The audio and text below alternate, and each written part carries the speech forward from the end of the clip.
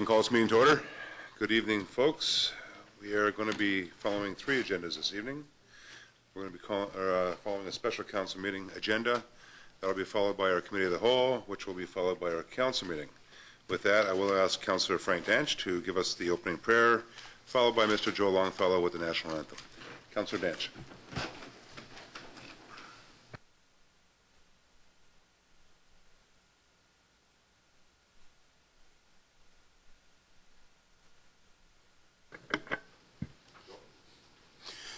Oh, Canada, our home and native land, true patriot love in all thy sons command.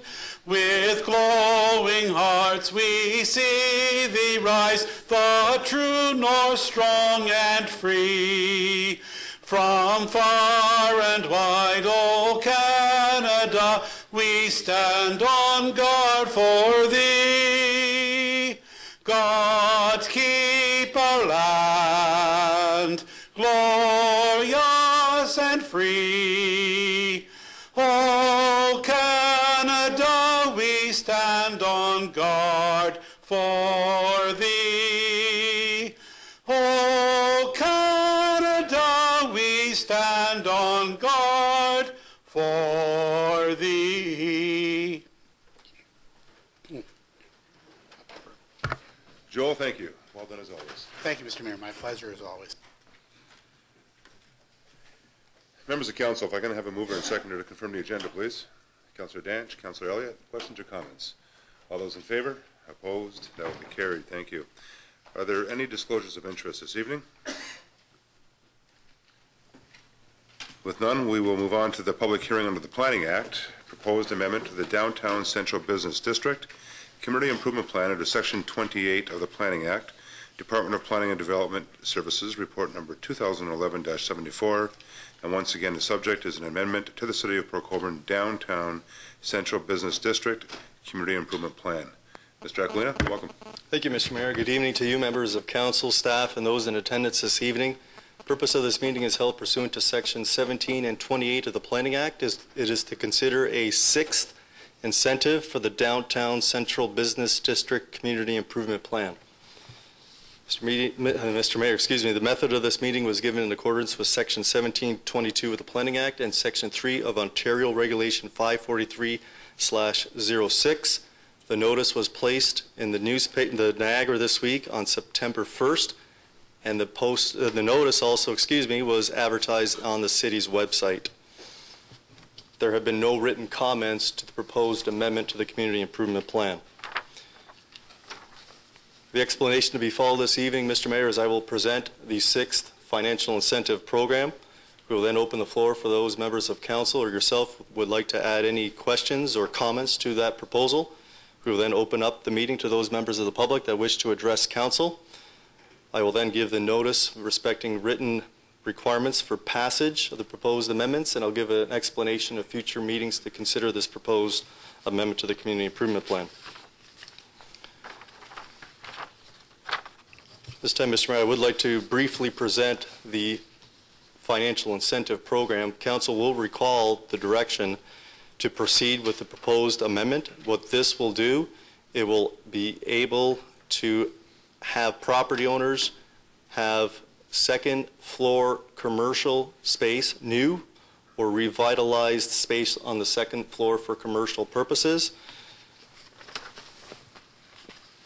The incentive program would allow property owners to take advantage of $10 per square feet of commercial space for a maximum amount of $10,000. The program would also have a maximum of 4 commercial units that would be able to be taken into consideration for a maximum of $40,000. Important to note for this incentive program is at the moment the region's Smarter Niagara incentive programs do not match money, so the City of Port Colborne would be financially responsible for all monies through this program. The other 5 programs within the CIP, the region does match. So it is a hope that once the region undertakes their community improvement plan, that this incentive program would also be matched. as council is aware, just briefly, the other 5 incentive programs, we have the planning and building fee rebate, we have the facade improvement grant, we have the residential intensification grant, we have the tax increment financing, and we have the the urban design study grant. Those are the 5 programs. This would be the 6th for the downtown community improvement plan. Mr. Mayor, that does conclude the planning and development report for that program. At this time, if any member of council would like to add further comment or any questions to myself. Thank you, Mr. Aquilina. Members of council, any questions or comments? Councillor Steele, Councillor Bodnar. Thank you, Worship. Through you to Dan. Dan, just a question with regards to timelines. I was asked by some business owners downtown, if someone comes forward and wants to do a facade improvement but says, look, I can only afford so much this year and so much next year, are they allowed to carry that over a 2-year span? And, you know, if it's, let's say it's $10,000, they say, look, I'm going to do 5 this year, they get a percentage of that, and 5 next year, they get their incentive. Or does it all have to be done at once? Mr. Aquilina. Thank you, Mr. Mayor. Through you to Councillor Steele. The thrust of the CIP is to try to get it all done if they can. There is a time frame to complete certain programs. There is a matching amount of monies and an application maximum that each person can apply for. So if someone was to apply for a facade improvement grant, I believe that's where you're going, we may be able to work with them if it's going to be a longer period of time. It typically is to be done within a year's time. But depending on what is proposed, then we certainly would work with them. Thank you, Mr. Aquilina. Councillor Steele. Thank you. I mean, that's exactly what I want to hear, because I did read or see the word flexible within our staff comments and discussion. So, yeah, I don't think we should let it go on and on and on. My second question is with regards to properties that are under the same ownership, could be 2 separate businesses, yet the way our taxation is, it's all one tax property. Yet there's 2 separate businesses that go on that are tenants of that property, yet they are 2 separate buildings. Would they separately apply, or is it based on our tax roll where it shows it as one taxed property, even though they are 2 distinctive buildings? Mr. Aquilina. Through Mr. Mayor, it is based on ownership. So if there's 2 properties, same ownership, they would be able to apply for 2 programs. 2 okay, applications. so each building can be applied on its own, regardless of how the tax roll reads. Correct.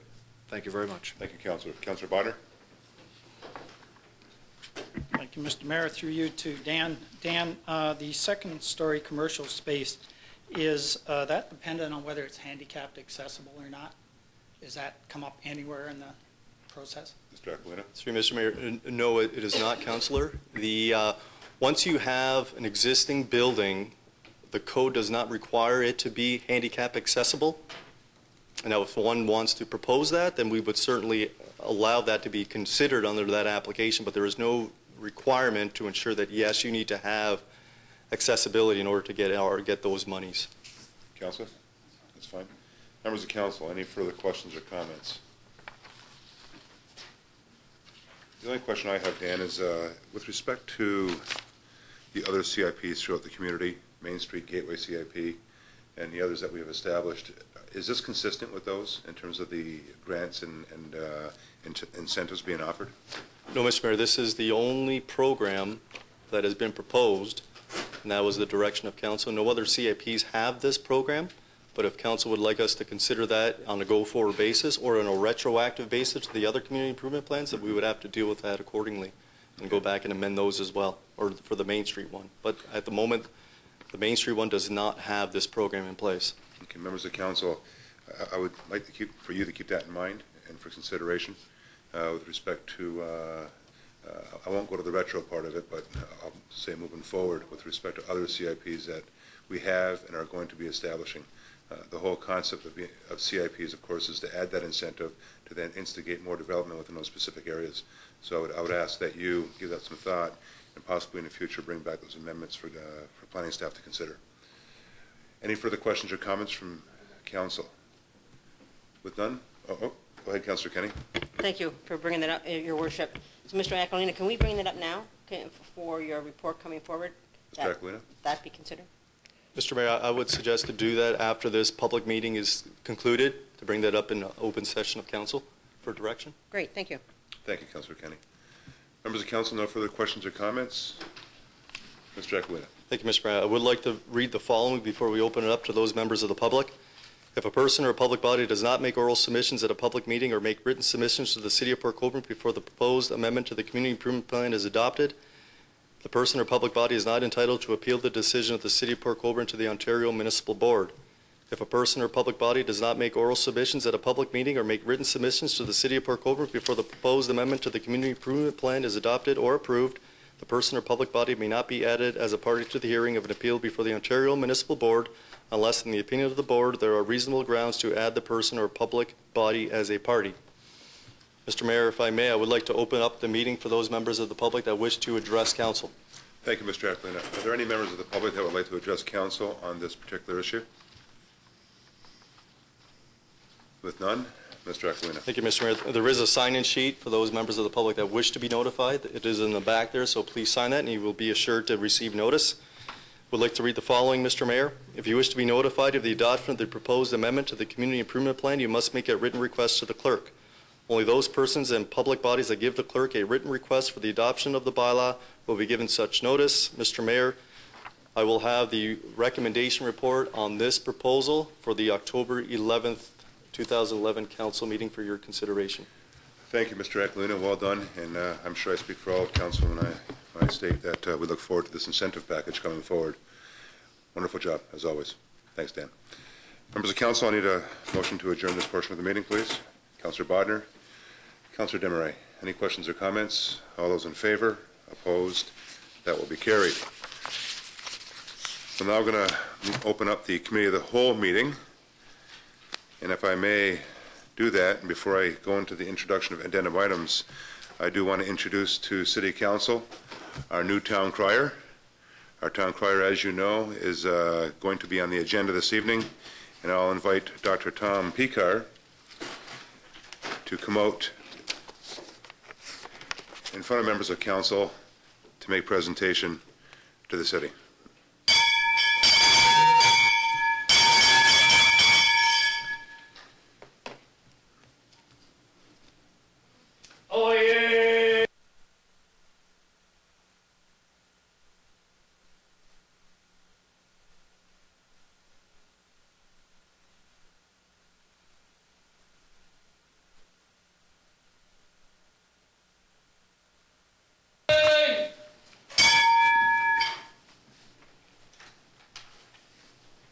Ontario in the 1900s was a tide of innovation and invention. In the village of Humberstone, now Port Colborne, the Neff steam buggy was conceived and built by Benton Neff. Huffing and puffing about town, terrorizing chickens, horses, and mule. Children shouted, young men envied, and women swooned at the unnatural speed of 15 miles an hour. Mothers feared their daughters' virtue could be damaged by losing their hats. Little did they know what the future might bring when the back seat was added. Ontario's oldest surviving automobile now shines in its birthplace, 2 huffs from its first puff. God save the Queen!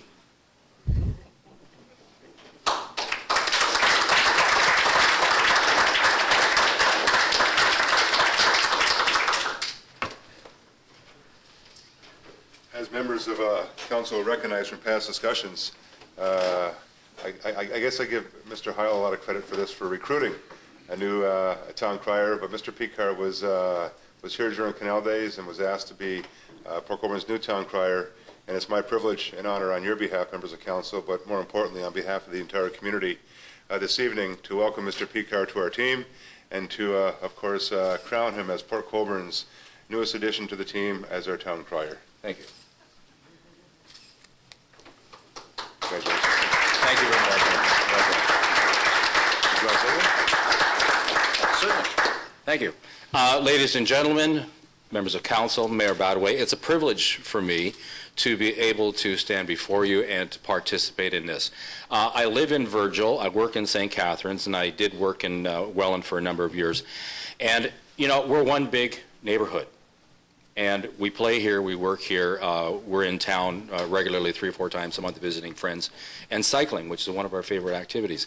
So I'm looking forward to spending a lot of time getting to know each of you on a one-to-one basis, and of course all the members of the committee.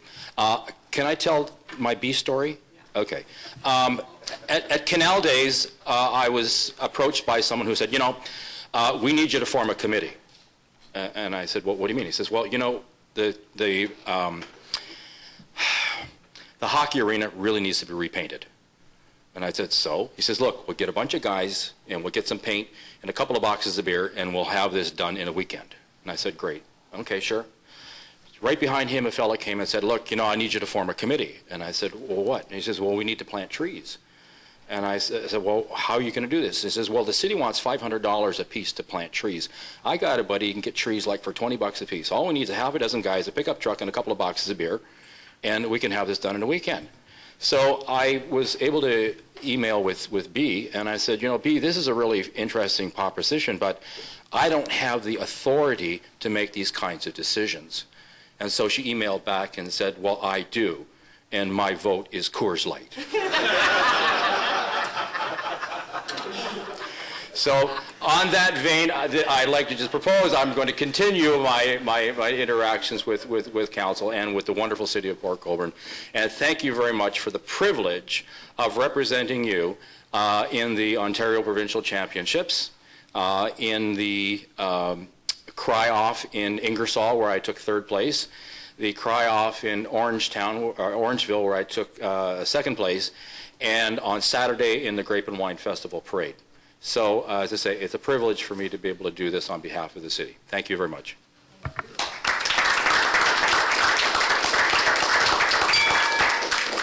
Thank you, Dr. Picard. And I have to say, I echo the comments that you made about being one large community. Although we are 12 smaller communities here in the Niagara region, we are one large community of Niagara. And regardless, we're all in it together. And to have you here as our town crier is a privilege and honor, and we look forward to working with you. Members of council, I'll now move on to the introduction of addendum items this evening. Madam Clerk. Thank you, Mr. Mayor. There are none this evening. Thank you. Members of council, motion to confirm the agenda, please. Councillor Desmarais, Councillor Butters. Questions or comments? All in favor? Opposed? That will be carried. Disclosures of interest. Are there any disclosures of interest this evening? With none, we'll move on to items requiring a separate discussion. Members of council. Councillor Bodner. Thank you, Mr. Mayor. Item 1. Do I have a motion to accept the remainder of the items?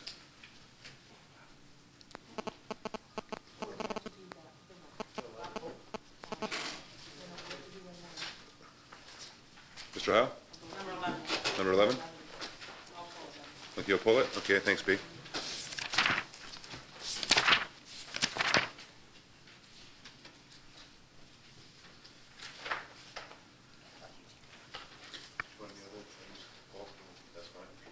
Members of council, any further items? Members of staff, any items that you require being pulled this evening? With none, motion, Councillor Butters, Councillor Desmarais for the remainder of the items. Questions or comments? All those in favor? Opposed? That will be carried. Thank you, members. We'll now move on to presentations. And we have as our first presentation, Ms. Joanne Ferracholi. Joanne, as you know, is our Health Services Coordinator for the City of Port Colborne. And she has brought with her this evening Dr. Jeff Remington and Dr. Carl Sobey. I don't think Dr. Everson's here. I don't see her. Regarding the Interprofessional Care Pilot Project that has just begun here in the City of Port Colborne. Joanne, as always, welcome. Thank you very much. Thank you. Mayor Badaway, members of council, staff, it gives me a great deal of pleasure to kick off the official announcements of our Interprofessional Care Pilot Project here in the City of Port Colborne. We are extremely excited. We've come a long way already. We have a lot of work to do, but we're a great team and we're going to get the job done. This is a physician-led project. It's led by Dr. Jeff Remington, Dr. Carl Stobie and Dr. Jennifer Everson. So I'm going to leave the presentation up to them. Since it is a physician-led project, I'm very excited to have them explain to you what we're about and what the project is going to, where the project is going to lead us. It's going to lead us down a wonderful road. So with that being said, I'd like to introduce Dr. Carl Stobie, who is from the Michael G. DeGroote School of Medicine, Niagara campus, and he's going to tell you a little bit more. Thank you, Joanne. Dr. Stobie, welcome. Thank you. Well, I want to express my thanks to the town of Port Colborne for financially supporting this idea. I think that what's needed in Ontario is a new model of primary care, one that encompasses a number of health professions all working together for the betterment of the health of the patient. And it seems to me that there's an opportunity for this to be modeled, and I thought that it would make sense to look around for a community that might have the interest to engage in this sort of thing, a pilot, to see how we could better serve the needs of the people of Ontario. And of course, your council was very enthusiastic in supporting this, and I'm very pleased that Dr. Remington has agreed to lead this. He's a faculty member in our campus at McMaster and in Niagara, and I've known Dr. Remington for some time, and have been talking to him about the initiation of this, and he's going to tell you a lot more about it, but I'm very, very thrilled. I think there's an opportunity really to reform primary care in Ontario and to provide equitable services to all people in Ontario, regardless of where they live and where their family doctor is, and I'm hoping that this provides the model that the rest of Ontario will be able to follow. So I'll just turn it over to Jeff, who's been doing all the work. Thank you, Carl. Dr. Remington, welcome. Thank you. I think I've been here before. A few times. Mr. Mayor, members of council, thank you very much for the opportunity to speak tonight and to brief you on what is a Port Colborne Interprofessional Care pilot project. How do I advance the slides? So you're using this PC technology. We're all Macs at the office. So before I start telling you the nitty-gritty of the project, I want to tell you a little bit about my day today in the office. So up on the slide's a picture of young Jeremy. Jeremy and his family are new to Port Colborne. They moved here this summer. Jeremy's had a little bit of a tough time with the transition. He's been acting out at school. And this morning, Jeremy came to school and threatened a little girl and said that if she didn't do what he said, he'd stab her with a knife. So Jeremy's principal asked that he leave school and told his parents, you need to take him to the family doctor. He needs to get counseling before I can let him back in the school safely. Jeremy's parents there, Dave and Joanne, Dave's been pretty stressed out by all of this. He actually was in the urgent care center on the weekend with stress and some chest pain. And so he's hoping, he came to see me as well and said, maybe he can find me some counseling as well. And Joanne, Jeremy's stepmom, says if things don't get better, she's going to move back to Waterloo where they came from.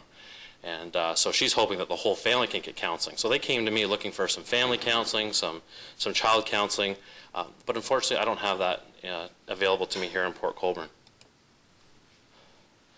This is Judy. Judy's 42 years old. Judy had a heart attack a couple weeks ago and ended up in the Hamilton General Hospital. She had coronary angiography and she had stenting. She was discharged home. She was told by a discharge planner that, you need some cardiac rehab. She's diabetic, she's a bit overweight, she smokes, so they said, you need to see somebody to help control all those things. All these services that she was told that she would have, it's been about a month since she was discharged and she hasn't heard anything. So she came to see me today to find out what services are available to her here in Port Colborne to meet her needs after being discharged from hospital. And she wonders why sort of the ball's been dropped. She was heard all these things in hospital that would happen. But so far, she's heard nothing since she's been home. This is Edna. Edna's really sweet. Edna lives down in the southwest corner of Port. She's getting up in years. Her son came in from Vancouver, and he's a little bit worried about her. She's been falling a lot lately. She's having trouble maintaining herself on her own. She lives in one of those nice, beautiful homes, I think down on Stanley or Linwood. The bathroom's upstairs. She's having trouble getting up the stairs. She's got really bad emphysema, and it's been a really tough summer for her. It was so hot and humid. Her breathing's been really bad. She's been in and out of the urgent care center and in and out of Welland Hospital as well. So, the son's here from Welland. They brought her in to see me today and said, are there any services that we can access? She's older. what's available in Port Colborne? And I kind of shrugged my shoulders and said, I don't really know that there's anything available to us here for her. So that's a bit of what we face as family doctors every day here in Port Colborne. Not only the challenges of medical illnesses to identify, diagnose, and treat, but these days there's a lot of social issues around patients. There are a lot of other caregivers that can help us treat patients. And unfortunately here in Port Colborne, we don't have the same sorts of access to those caregivers that other folks in other communities have.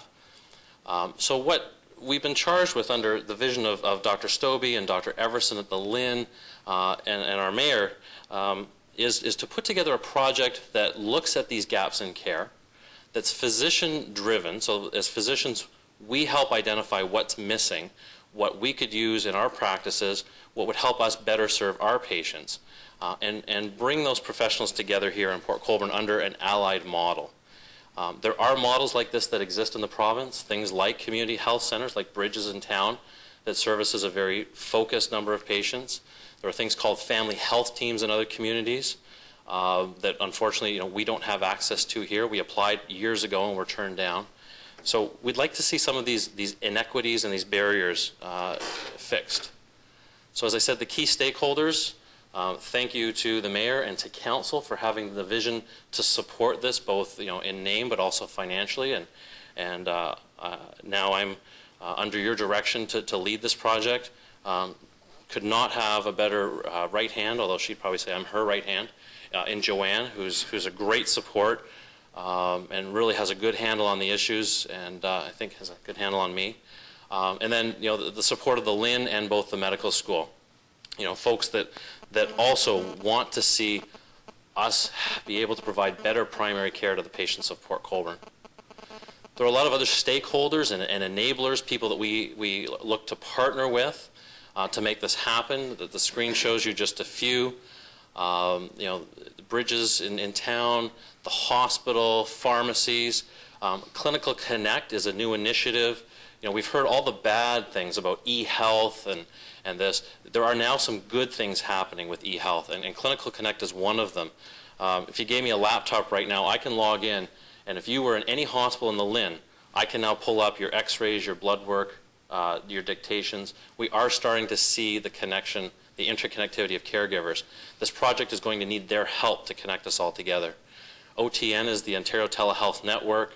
Again, it's very optimistic to think that we can bring in services and people right here to our community, but with modern technology and telehealth, we can actually link caregivers through video teleconferencing rather than having to actually transport people here. And this list is by no means complete. As the days go on, as this project goes on, there are all sorts of people that are looking to partner with us.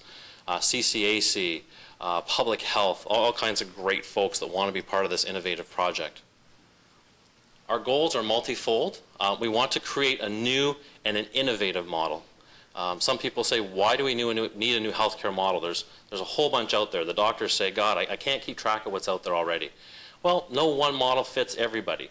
And our community, it does not fit the current models that are out there, and same with a lot of other communities. We want to build something that can be more than just Port Colborne. Ideally 10 years from now, they'll talk about the Port Colborne model. So we'll see where this goes. Of course we want to improve patient care. That's why we're all in this. We want to improve the access of the patients of Port Colborne to services that they need in primary care. But we also want to make sure that the healthcare professionals are well served. The first example I gave you, and I should say that none of those are real patients, but they illustrate the types of patients that this project is going to serve. Young Jeremy, they're all based on real patients in my practice, and there's nothing more frustrating than when parents come in with a young child or they come in with social problems within the family unit. And it's great if you've got a great health care plan that pays for counseling. Most people in this community, they can't financially access that. As a family doctor, I'm not a counselor, I'm not a therapist, I'm not a social worker. My job is to help identify the problems and get people where they need to go, get them to the professionals that they need to see. It's very stressful for me to see that level of dysfunction in my patients that I care so much about and not be able to have them access the type of services that they need. Services that I know exist that would make them healthier, happier, and more functional human individuals within this community. So we recognize, and that's why we've gone to the physicians and said, what is going to make your practice more functional, not necessarily easier, but decrease your workload and your stress. And thirdly, we want to build a model that services the people of Port Colborne in an effective but also cost-effective way. Some of the models that are out there already have been identified by the government. They're great, but they're a bit of a Cadillac. They do cost a lot of money, and we're looking to create something that's innovative, that perhaps, less administration, less costing to it, looking for sort of shared services where there's shared costs as well. There are three main areas of focus of the project, and all three areas I identified in the patient examples I gave you at the beginning. The first area is what I call emotional health. Now, I don't call this mental health, and I don't call this psychiatry. It's the whole spectrum of emotional health. If you look in the example, the first example I gave you, there were several issues there. You've got young Jeremy who's having trouble at school, who has some mental health issues, that has some acting out issues. You've got the interfamily dynamics. You've got dad's under a lot of stress. He's now showing up at the urgent care center with physical symptoms. There's marital issues. We see a lot of this in our day-to-day work. Over the years with companies like John Deere going out of business and with the economic hardship, a lot of people come into the family doctor's office because, let's face it, every time you turn around, there's a TV commercial. Go see your family doctor. You show up at your pastor's office and say, I'm under a lot of distress. Well, your pastor provides a lot of counseling, but your pastor says you need to go see your family doctor as well. At the other end of the spectrum are the chronic mental illness patients. The patients with chronic schizophrenia or chronic mental disease that do often end up revolving door through 2 South at Welland Hospital, or that need the kind of services that seem to very much be lacking in this end of the community. And in between is everything else. The mental health patients, patients with short-term psychiatric disease. And what we're looking specifically at doing is bringing in services like social workers, like telepsychiatry. It's hard to recruit new psychiatrists. I was actually quite excited today. I see that we have a new psychiatrist starting at Welland, which is fantastic. But those services we're so short of psychiatrists. And yet there are a lot of psychiatrists in places like Hamilton who, again, we could benefit through resources like video teleconferencing. So these are the sorts of services there. Improve the mental and emotional health of our community. The second focus is the transition from hospital to community. Back in the good old days, we took care of our own patients in the hospital. So when it was time to be discharged home, the transition was smooth. I knew what medications my patients were on and what follow-up they needed because I was the one who took care of them in the hospital as well as after they were discharged. Unfortunately now, most of our patients are admitted to places like Welland and other hospitals. They get discharged. They get discharged with a sheet of paper that says, go see your family doctor in a couple of days, and they show up, and I don't even know half the time that they were in hospital, simply because the communication from hospital to home, there's often a delay in paperwork, there's a lack of communication with the hospital. CCAC and the discharge planners do a pretty decent job in setting things up, but as in the example of the young woman that had the heart attack in Hamilton, often that ball gets dropped. And unfortunately, I don't have the mitt to catch it because I don't know what I'm catching. So through partnering with agencies like CCAC, with working with the hospitals program in the Niagara Health System, we aim to make that transition better, smoother, more thorough, because we want to avoid the situation like I've seen so many times this summer where a patient gets discharged only to be readmitted to hospital within a week later because things that were supposed to have been done on the transition to home didn't happen. Whether it be making sure that the housekeeper came in or the home care nurse came in, making sure that medications were checked or certain blood levels were checked, and the patient subsequently deteriorates and goes back into hospital. We want to make that transition smooth. This is one that my office staff are thrilled about because often they get the brunt of this where the patient shows up and says, I was just discharged from Welland, and it's my office staff that have to get on the phone and call and call and call to try to get information. And the third is elder care, and this encompasses not only care of the elderly, but also care of patients with chronic disease. And this is the third example I gave you of Edna, who's failing in her home, who's falling frequently, who needs increased help with her medications, her mobility, the management of her chronic disease. In her example, it was emphysema, as well chronic diseases like heart failure, diseases like diabetes. Other communities have clinics, have services, have people that can help. We need those in our community too. I don't need to tell you what the demographic looks like out there. We have a lot of seniors, a lot of great, seniors that have a lot of vitality and want to stay in their homes. We're building the health and wellness campus on the east side to help them with the recreation and with their strength. We want to sort of supplement that with some great seniors programs as well. So, like anything else that you do in healthcare, there are bean counters. Apologies to the city financial staff. And there are deliverables that we need to measure. There are outcomes that we need to show we are making a difference in, be it fewer patients winding up in the emergency departments or the urgent care, fewer admissions, fewer readmissions. We can count the number of patients that will participate in things like telemedicine consultations. And the biggest deliverable is we want to do all this because we know that not only will it provide better patient care, but it will also decrease the cost of care. If we can keep people in their homes, if we can empower people to manage their chronic diseases, if we can return them emotionally and mentally to a better level of function that lets them get back to work sooner, that lets them get back to their family sooner, we know that the cost not only of the healthcare system but society is improved. Again, healthcare utilization is one of the ways that we can measure that. Aligning services that are out there. What we found already in our early consultations, and we've had some fantastic early consultations. I mean, we've met with Bridges, we've met with the Niagara Health System, most importantly, we've met with the physicians in town. Everyone has great ideas, everyone has great input to the project, but what we've learned is that there are a lot of pockets of funding, there are a lot of programs out there that currently right now are not being utilized.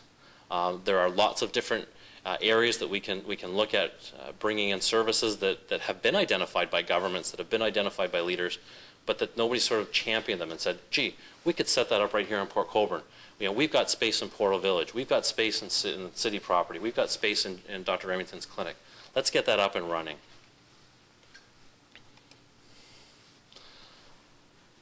Every project needs a leader, and right now, through the city's vision, Joanne and I are leading on this, but as it moves forward, someone will need to oversee it and make sure that it stays running efficiently. But again, we hope to do it less expensively and more efficiently than some of the current models, and keep it running. This has to be sustainable. I don't want this to be a flash in the pan, something that, oh boy, in 2012, wasn't that really great that we had those services, and in 2013 they're gone. One of the reasons we're doing this is because over time, some of these services did exist in Port Colborne, but over time they've disappeared, be it because the service provider didn't have funding any longer. Some of the services used to be provided by the Niagara Health System, and with all their changes in the hospital improvement plan, some of those services have been withdrawn from our city. I want this to be sustainable for the people of Port Colborne. And the stakeholders know that, and we want them to collaborate and align with us in a way that we will go on into the future with this. The timeline, you as council have given us 1 year, and we will definitely exceed your expectations. I think we're already making much better progress than we expected at this point. But we hope that the pilot project will be up and running in a year. We hope to see this continue on and going. A couple other pieces of this I want to talk about is not only will this improve the patient care for the citizens of Port Colborne and the patients of the doctors of Port Colborne. Other wins is it will make Port Colborne once again attractive to recruit and retain physicians. We've talked about sort of the physician satisfaction model, and then why is the medical school involved? Well, because they have to teach new physicians and teach young physicians. And McMaster's had a history of innovation. They want to teach their students in areas that are on the cutting edge of medicine, that are doing things in new and innovative ways. And we hope that by setting this up, students will not only want to come here to learn, but that they'll want to come here and practice when they're done. So this project, I think, is exciting on a lot of fronts. There's a lot of exciting wins to be had for the municipality, for the LIN, for the medical school, for the physicians in town, for the stakeholders, but most of all, to the people whom we serve, and that's the patients of Port Colborne, who desperately need these services to improve their health care and their quality of life. And I thank you very much for your attention, and if you have any questions, I'd be happy to answer them. Thank you, Dr. Remington. Well done. Very well stated. My first question is, do you have anything that, you being a doctor and everything, do you have anything that makes hair grow faster? No? My mother always said Jell-O. I ate a lot of Jell-O, and I'm not going to take my shirt off and show you, but it's just waiting for the 70s to come back in. Thanks, Jeff. Members of council, any questions or comments? Well, all I got to say is thank you to all three of you, and I shouldn't just say the three of you, Joanne, Carl, and Jeff, but to the many people that have worked behind the scenes. I know Dr. Everson from the Lynn, as well as the other local docs here in the city of Port Colborne have to be given a lot of credit. It's once again bringing the local doctors back to work together within the community, but not only here in Port Colborne, but throughout the entire region, to integrate that communication, to ensure that not only are you gathering together the information, but you're also dispersing that information so that everyone at their fingertips can have use of that, especially when people are integrating from hospital to community, which, as you said, is best for them because of emotional stability and other factors with respect to family. But I think as well it also addresses healthcare services through the allied healthcare professionals that, of course, these people are trying to tap into. As you said, Jeff, at one time these services were once offered here in Port Colborne, and this is now a mechanism to bring those services back into Port Colborne under a new model. And with that, having it come to fruition based on that new model versus just simply being a dream of which this municipality has had for many years. But I have to say this, our appreciation has to go to yourself, Jeff, Dr. Stobie, and Joanne, and the other docs here in Port Colborne, because quite frankly, if it wasn't for you folks, this just wouldn't happen. I know, Joanne, we've been working on this, and Carl, for how long now? Probably the better part of a year, if not longer. And it was really up to the local docs to really take this on as their initiative. And Jeff, of course, taking on a leadership role is the reason why it's now in place. It's now working and clicking. So as you mentioned, Jeff, for it to be sustainable well into the future is going to very much depend on you folks, and we give our true appreciation to yourself personally, but as well the other docs that are involved in this process and will be involved in this process as time goes on, but as well the allied health professionals that this is going to depend on for it to work. So kudos to you folks, great work, and we look forward to working with you well into the future. Thank you. Members of council, no further comments? Great, thanks guys.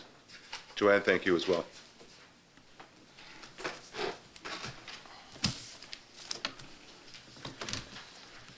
Members of council, we're now going to move on to our next presentation, and our next presentation is going to be communicating to us from the City of Toronto. So we are going to take full advantage of technology this evening. We're going to call upon Mark Rogers. As many of you know, Mark has been with us for many years. Mark represents Borden Ladner Gervais, who is a legal firm out of Toronto, and we're going to be discussing the sale of Port Colborne Hydro, Inc., and an application to the Ontario Energy Board with respect to that sale. Mark, we're going to get on the line here, and is going to make a presentation to us on that, as well as answer any questions that that council may in fact have. So with that, I'm going to call a 2-minute recess so we can get him online, and then we'll take it from there. Members, if I can reconvene this meeting, we have on the line Mark Rogers from Borden Ladner Gervais, as well as Saba Zadeh. There we go. I can't even read my own writing. Sorry, guys. Okay. Saba Zadeh and Mark Rogers from Borden Ladner, and once again, members of council, we're going to be discussing the sale of the Port Colborne Hydro and the application to the Ontario Energy Board. Mark, did you want to start us off? Yes, thank you, Vance, and good evening, everyone. Can you hear me okay? Yes, we can. Okay. All right, so where we are tonight, this follows up from our previous meeting a couple of months back now, where we talked about the what was going to happen to get our latest application before the board to wrap up this lease transaction. So what has happened over the last couple of months is that, along with CNP, we've been working on the form of application to the Energy Board. And the Energy Board prescribes the form and the kind of information that is needed. And we've gone back and forth on several iterations of the document, which is substantially complete. There's a couple of tweaks that I want to still change, but there are really a couple of important messages I wanted to bring to you tonight from that first meeting and from our back and forth with CNP over the past couple of months. And the first is that we've now taken CNP through the fact that when we apply to the board, we're going to ask that our distribution license keeps going, keeps becoming valid, notwithstanding that we're selling the system. Explain to CNP that the reason we want to do this is the City of Port Colborne wants to keep its options open for other opportunities. And I told them about, you know, the change in allowing street lighting, for example, to become part of a regulated business. We talked about potential generation opportunities. So initially, CNP was kind of pushing back at that, but as of last week, we took them through it, and they've agreed that, okay, we can ask for this in this case. They're not going to oppose us, so that's very good news. So part of the application will be now us requesting the OEB that we want to, Port Colborne Hydro wants to keep its distribution license and just to carry on. So that may generate some questions from the board, but again, our answer will be we want to just make sure our options are open. So that's one important concession that's come out of our negotiations with CNP. The second thing is, and this is you know, directly to Council's interest, is we wanted to get an understanding from CNP, a clear understanding, what was going to be the impact on distribution rates for Port Colborne ratepayers after this deal closes. And this was a little harder to ferret out exactly what CNP had in mind, but we ended up having a very good discussion with Bob and CNP last week, and CNP basically said that they don't expect, after this deal closes, any major increase in Port Colborne rates. They said that any of the kind of big investment they've done or started to do over the term of the lease, and they said it's clearly that they don't have any major capital expenditure plans in the immediate horizon, and that really they're in what's called sustainment capital load, which essentially means putting in money to take care of what's in place now. So I thought, you know, that was probably about as much comfort as you could reasonably get, but it was important because we had talked before about, you know, if they harmonize rates with their other utilities and other jurisdictions, what the impact of that would be. And at least from everything we heard, it sounds like it's going to be very manageable. So we certainly don't see any clouds on the horizon that would give you concern on the political front that all of a sudden rates are going to jump up when this thing closes. They're telling us the opposite. So that was also very important. There are a few other, as I say, changes that I want to do to the current MADS application. I think we can approve it in its form tonight, and over the next few days we'll, you know, make the final tweaks and then file it with the Energy Board probably in the next week or so.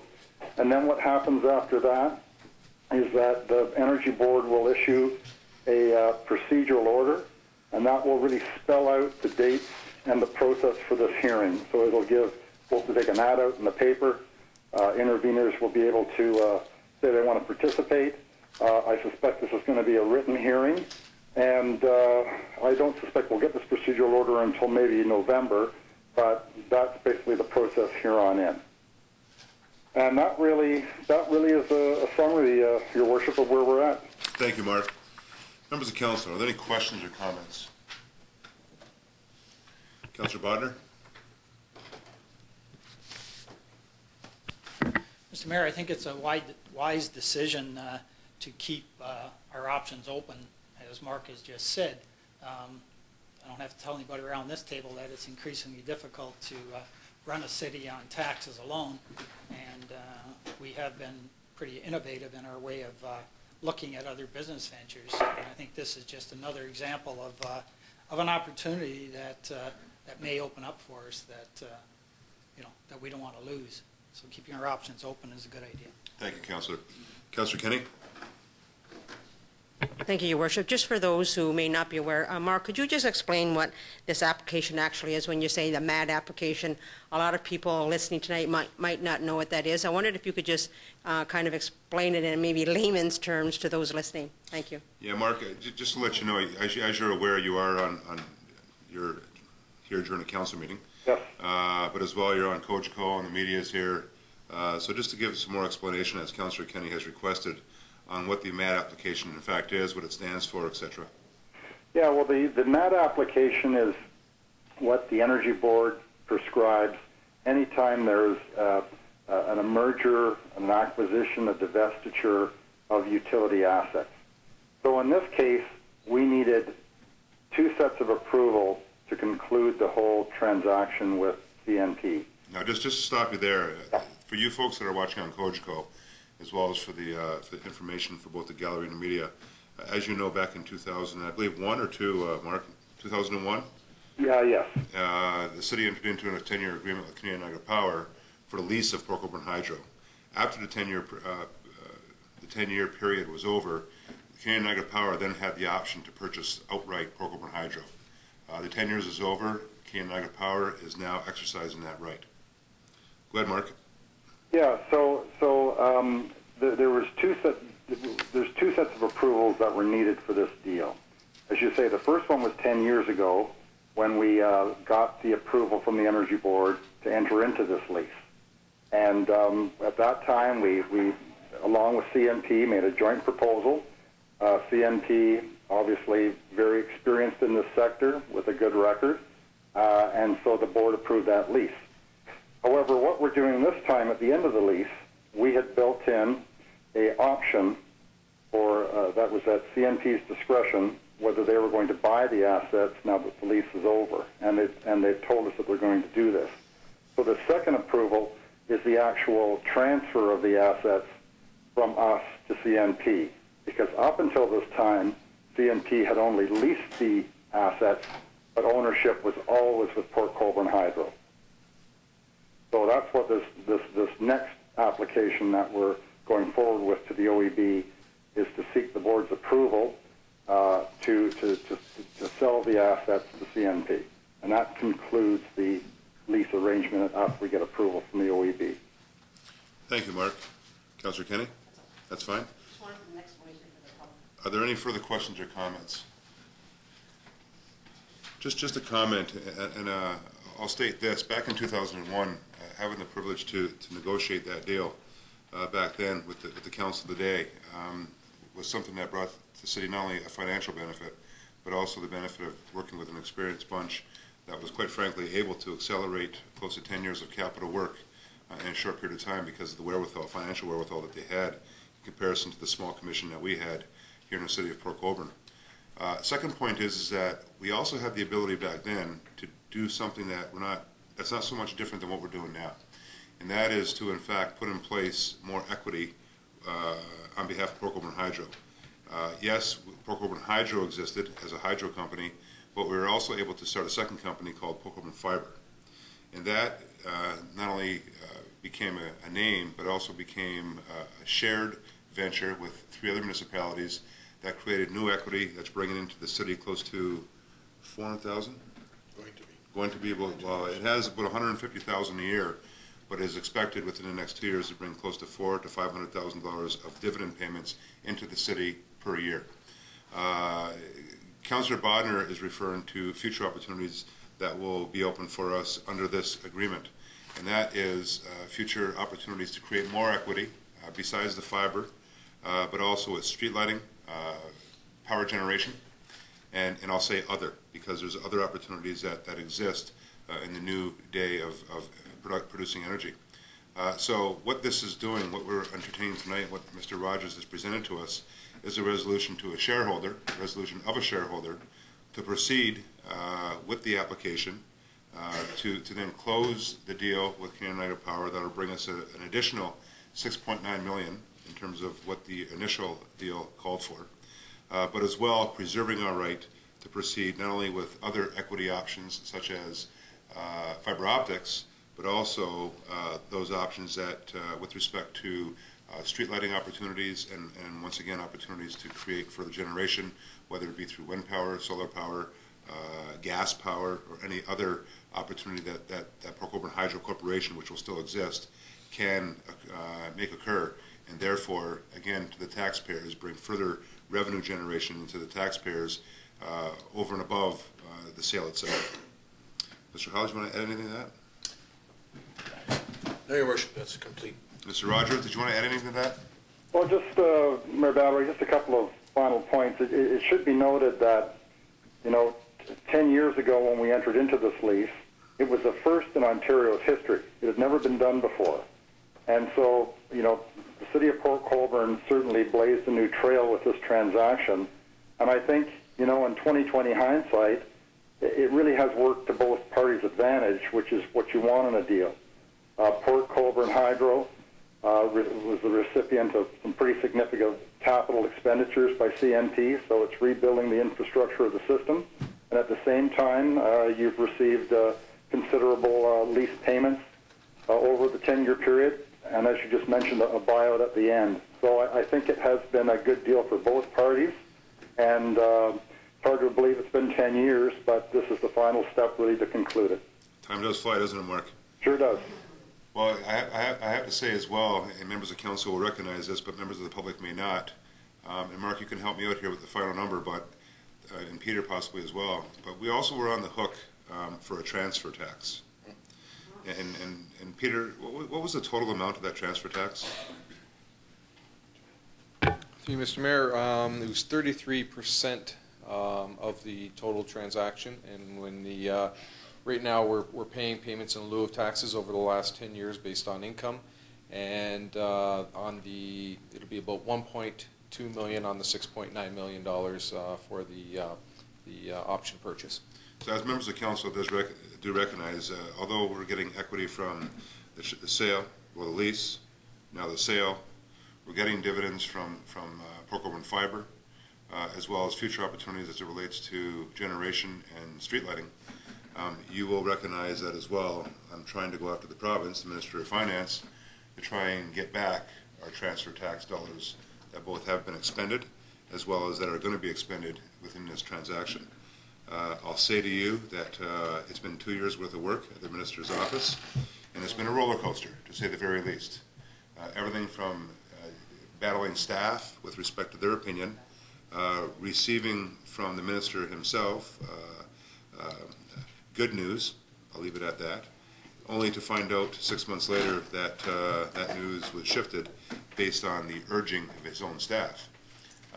That battle's not over, and my intent is to continue to work with the future government and the future Minister of Finance, and hopefully try to regain those dollars back to do exactly what the dollars are doing right now, and that's to, in fact, continue to rebuild and or build our local infrastructure, not having to go back to the property taxpayer, but to take a tax that, by the way, isn't no net benefit to them in terms of cash. It's basically just deferring a tax that would otherwise, again, be paid to them, and we can put that back into the ground here in the city of Port Colborne. So we're still working on that. I'll let you know that. But again, another source of revenue that the city of Port Colborne may be able to tap into. Peter, do you want to add anything to that?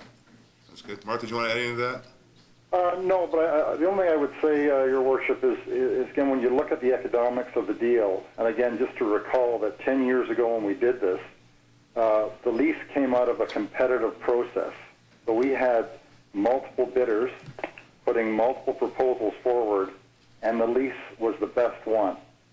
So in the context is that even with all those different scenarios, the city benefited from the most lucrative proposal that we did receive through that competitive process.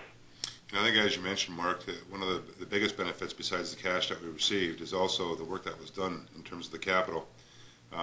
Being a commissioner, I recall back in 1997 to 1999 when I first got on as mayor. As a commissioner myself, and I remember Commissioner Tuck and Commissioner Weaver at the time, really had a hard time trying to proceed with the capital work that was needed to be done within the utility, because we were such a small utility with only 9,000 customers. When you get on board with a big player like Canadian Niagara Power, which is owned by Fortis Ontario, which is owned by Fortis worldwide, they had the ability, once again, to accelerate close to 10 to 20 years of projects within 1 or 2 years. I know that the connection under the canal alone was a huge, huge problem for the city of Port Colborne because of the power between both sides of the canal, and they had the ability to do that within 1 year. And that was something that we struggled with 3 to 4 years when I was on the commission. So a benefit there, but as well a benefit because of their overall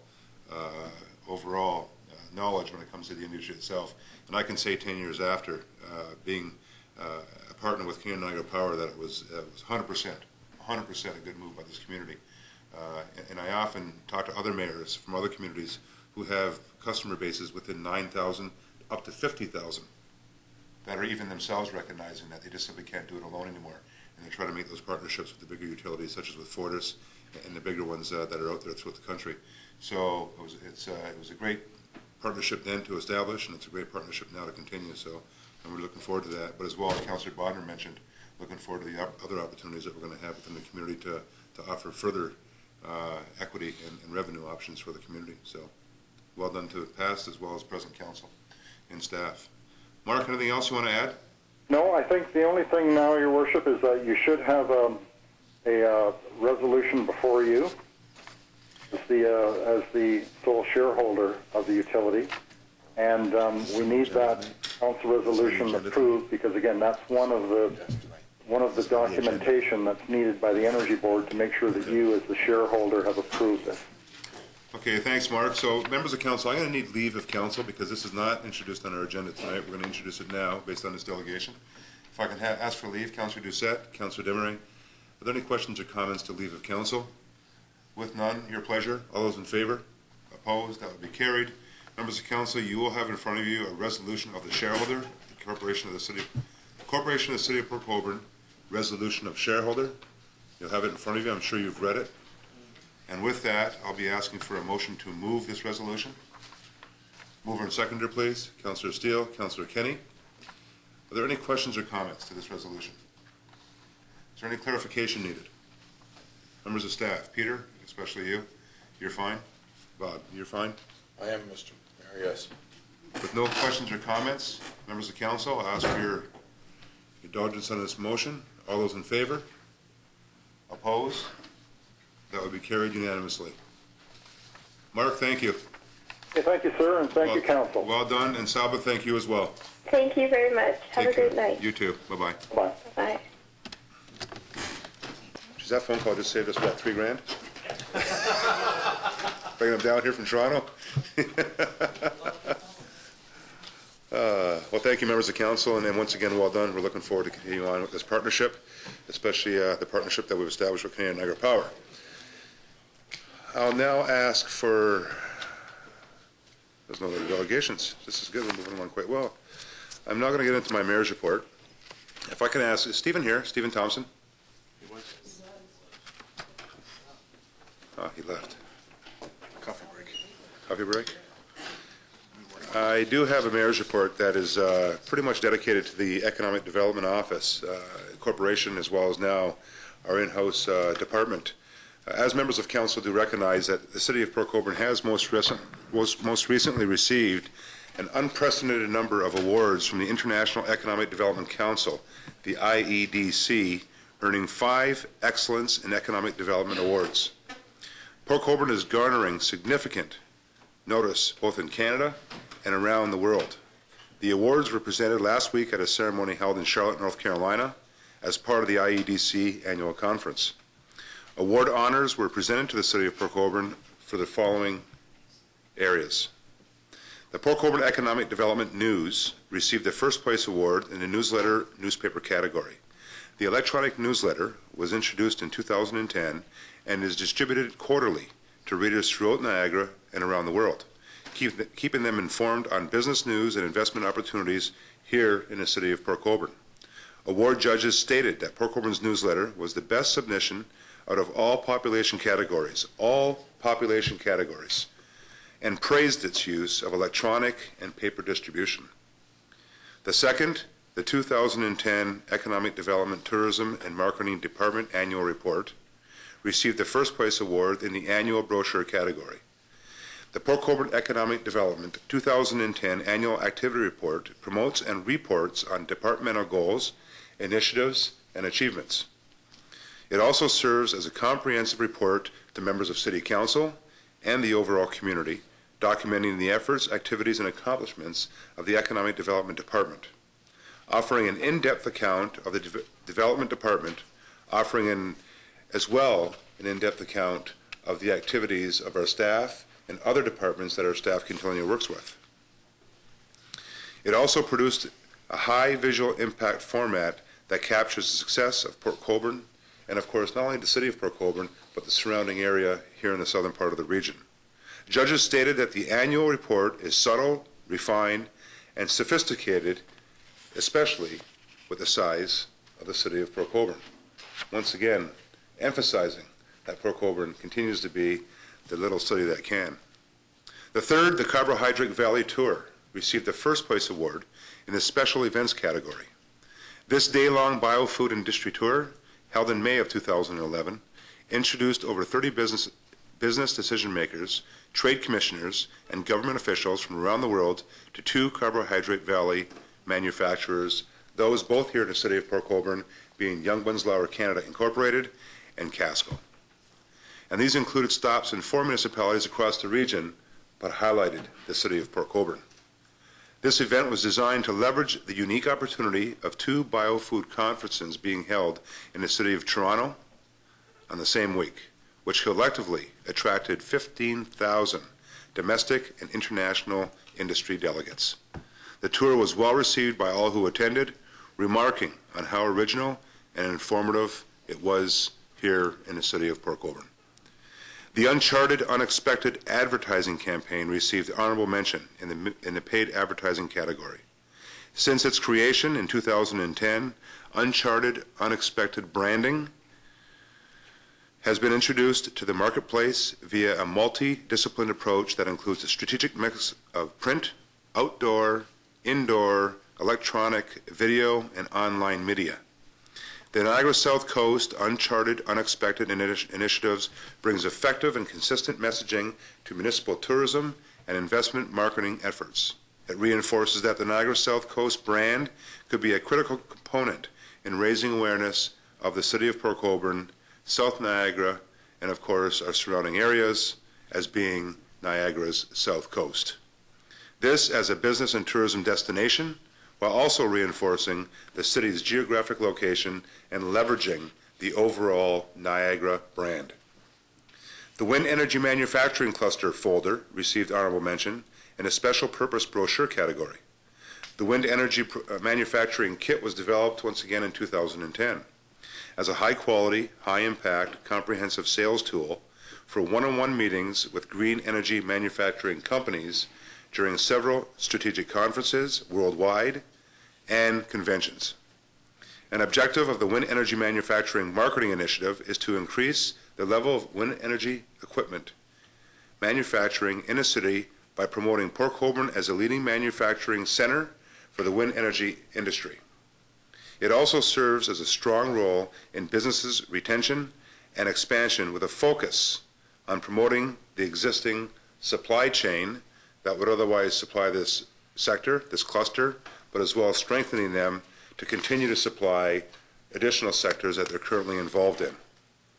The folder includes a dedicated wind energy manufacturing promotional brochure, a comprehensive site profile, aerial and transportation maps, and informative fact sheets. This initiative is a joint effort between the City of Port Colborne, the Niagara Economic Development Corporation, Rankin Construction, and Allied Marine Industrial here in the City of Port Colborne. The material highlights a unique manufacturing opportunity in Port Colborne for the renewable energy sector using the city's multimodal transportation network and existing manufacturing supply chain as competitive advantages, as well as the abundant amount of serviced industrial land that we currently have alongside the Welland Canal and, of course, short and mainline rail. As well, our Manager of Economic Development, Mr. Stephen Thompson, has been recognized as the first Canadian to receive an Economic Development Professional Award from the International Economic Development Council, something to be extremely proud of. This award acknowledges outstanding leaders who are advancing economic development in their communities, surrounding areas, regions, counties, based on significant career achievements and contributing to not only their organization locally, but partner organizations regionally, community, and the advancement of economic development as a profession. I can say, and Steve, I know Stephen was here, but I think he had to slip out for something, probably a meeting, if I know Stephen. I have to say on behalf of council, our congratulations goes out to Mr. Thompson for such a great and worthwhile achievement. I know Stephen, and I'm sure you guys do, I know Bob does. We have an economic development officer that goes well beyond the call of duty. We had to talk him into taking 6 weeks of vacation by the end of this year. We had to order him to take 6 weeks of vacation by the end of the year. So, you know, we got a fellow that's certainly dedicated and by all means is well deserving of this award, and the attention as well as the recognition is well overdue and well deserved. So once again, on behalf of council, I can say to Stephen, congratulations, job well done. Yeah, that's accumulated over previous years. Thanks, Bob. If I can just conclude by saying that that these prestigious awards signify that your community, the city of Port Colborne, specifically Team Port Colborne, and when I say Team Port Colborne, I mean staff, I mean you as council, the folks sitting across the way here, and even you folks in the gallery and throughout the community. It's a testament that in terms of what we do together to really put Port Colborne, such a small community, on the map. Although a small community, I think it goes without saying that we act and proceed with different initiatives that only a big community can, and we do it with great success because of that Team Port Colborne spirit. And we're at the forefront of economic development and tourism marketing for those very reasons. The awards attract submissions from around the world, folks. Around the world, these awards attract submissions from, and are judged by a panel of experts engaged in economic development and marketing from around the world. It is an honor to have the city's marketing efforts be recognized worldwide. Each and every individual from within the city's team, as well as those from the overall community, you folks on the gallery, you folks watching on Cogeco, you folks that generously, by the way, contribute to positively shape our community, are to be commended. The entire team is to be commended. We have undertaken aggressive marketing strategies here in the city of Port Colborne, and I am pleased to see the results of these efforts. These international marketing awards confirm the strengths of the marketing materials produced by the city and the initiatives that we involve ourselves in on a yearly basis. The feedback from the judging panel validates our efforts and helps the city of Port Colborne elevate future initiatives. Ladies and gentlemen, your team is working for you, yes, but how important it is for you as community members, volunteers, businesses, sponsors to be a part of that. Otherwise, we just simply wouldn't accomplish what we're setting out to accomplish. The worldwide judges recognize that. I'm just hoping you do, and that we can continue as a team to further this community along as we have in the past. Members of council, any questions or comments? With none? Where did Stephen go? He just disappeared. He's meeting a client right now. Go figure. Email him and say congratulations. Thanks, Bob. Members of council will now move on to the regional council's report. Mr. Mayor. Oh, I'm sorry. Go ahead, Councillor Bodner.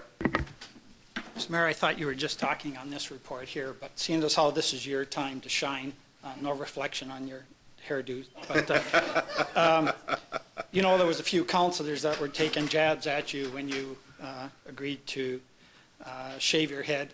Okay, maybe it was only me, but, you know. Certainly, I think the last time I said I could speak for all the council, I guess maybe all the councillors weren't in agreement, but this time I think maybe I can when I can say that, thank you very much for doing that. That was a, you know, pretty gutsy thing, and, you know, I just wonder whether you could mention how much money you were able to raise on behalf of that, and congratulations from council on doing that. Thank you, Councillor Bodner. I truly appreciate that. We were able to raise just over $2,500 for this. But more importantly, in total, we were able to raise over 11,000, and that credit has to go to Nancy Selvage. Nancy really, once again, worked extremely hard to rally up all the folks to come down to the park before, during, and after, and really take part in raising those funds for cancer research. So to all those folks, well, first of all, to Nancy herself, thank you. From all of us throughout the community, throughout the region, and throughout the nation for having that ability to do that and contribute to the overall cancer research, but as well bring recognition to the need to raise those funds but also to bring recognition to the support that's needed for the folks that are fighting and battling cancer. I think to stand shoulder to shoulder with those folks is very important, and I think as well that's what it brings to this whole cause. But also to you, Council, to the public, to the community that all took part, not only during that day, but during the many other events that happened in support of Terry Fox Day. Thank you. It was a job well done, and hopefully at the end of the day this year the entire nation rallies together to raise the much-needed funds for cancer research, and as well as support to all those folks, neighbors, family, and friends that are fighting this terrible disease. So thank you, Councillor Bodner, for bringing that up. I truly appreciate it. Councillor Steele. Councillor Bodner couldn't have brought in a better segue, Your Worship, with regards to what's going to happen next. I need to use the podium, so if we could have His Worship up at the podium for a little bit of a presentation. Okay, what do you have to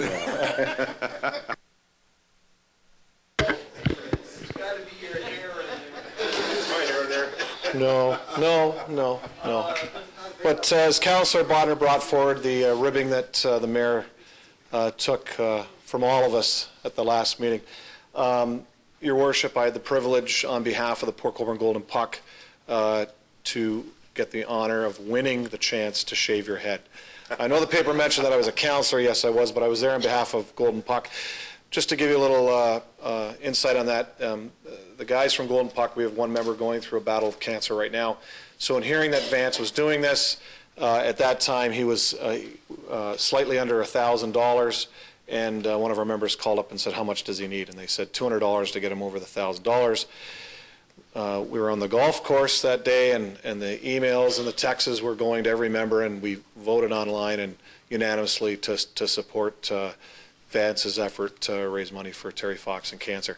So not only did that bring Vance over the $1,000 mark, I think it spurred on a lot of people to get him up over the $2,000. I walked into Vance's office on the Monday morning after I was able to shave his head, and I said, Nancy, where is he at? He was slightly under 2,000, or yeah, he was slightly under 2,000. I said, Nancy, what do you need? She told me. I pulled up my money and I made sure he got over the $2,000 mark, and then today I hear he got over $2,500. So for those that donated to Vance's initiative on this, thank you, especially on behalf of Golden Puck. We know what we've gone through with our member in raising funds for himself in his battle. So, however, Vance did state that during that day that once his head was shaved, and we did try to get his eyebrows done, but he said no. He kept telling me how cold he was. I mean, even though it was a warm day, but he said, you're really cold now that you don't have hair. You don't really realize that until you're bald.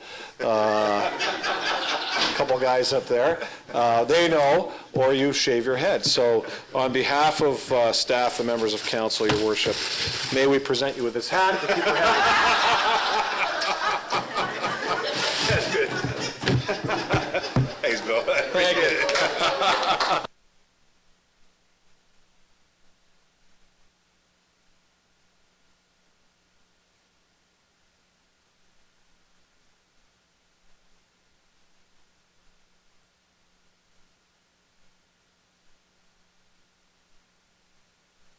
Thank you, Councillor Steele. Do you want to wear that? Oh, I don't need it. I lost. That's great. Thank you. And as well, Councillor Steele, if you can go back and tell or express to Golden Puck my appreciation. Thank you very much. I know Mr. Cote was a part of that, so if you can thank him as well, that's wonderful. It's very kind of you guys. Members of council, we'll now move on to our regional councilors report. Councillor Barrick. Yes. I think this is going to be disappointing after that, but I was kind of hoping you'd wear it for the rest of the meeting, Mr. Mayor. Yeah. So I'll be brief. I know there's a great contingency here from Port Cares this evening that are awaiting an item, and I certainly don't want to get in the way of that. But I did want to mention this evening that the region did release their very first quarterly financial update, which I think is tremendous in terms of transparency, openness, and accountability. It's the first one of many, so I'd like to thank the Regional Chair's Office as well as Commissioner Hutchings for putting this together. It is very, very detailed statement of operations for all the departments, and it is available online, and hard copies are also available at niagararegion.ca, and just search under quarterly update. I did want to highlight a couple of items that I thought were important since we were running into budget meetings. We're currently in the budget process for the region. We had, I think, a good meeting last Thursday. It was about 6 or 7 hours or so, but some healthy discussion there. Looking at the consolidated statement of operations for the region, the annual budget is approximately $750 million, and that goes towards items such as policing, housing, roads, water, wastewater, social assistance, provincial offenses authority, etc. The revenue side, as many know, the bulk of that comes from property tax, but also from Ontario Canada grants, fees, and service charges. So far this year, the region is forecasting a year-end funding surplus of $8.3 million. The majority of this surplus is generated by increased investment income, increased Niagara recycling revenues, and increased provincial offenses authority revenue.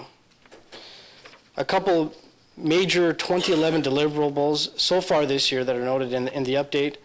As many know already, commencing an intermunicipal transit pilot program, establishing a new investment and property assessment taxation reform committee to improve investment performance and consider new tax policy, created an economic development task force to review and recommend a new model for economic development in Niagara, and one of my favorites, delivered a tax decrease to Niagara region taxpayers.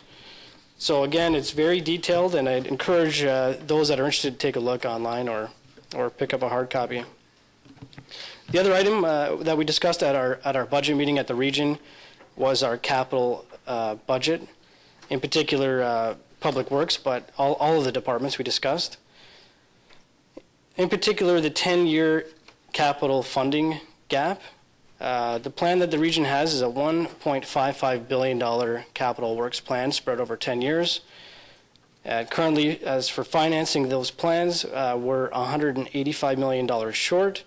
We discussed the potential of tacking out a 1% infrastructure levy to help close that gap, but we will be seeing more options, including further phasing of the scope and making changes, perhaps reduction of projects, looking at development charges bylaw, and federal provincial opportunities. So again, we're just beginning our discussions, really setting direction for the budget, both operations as well as capital.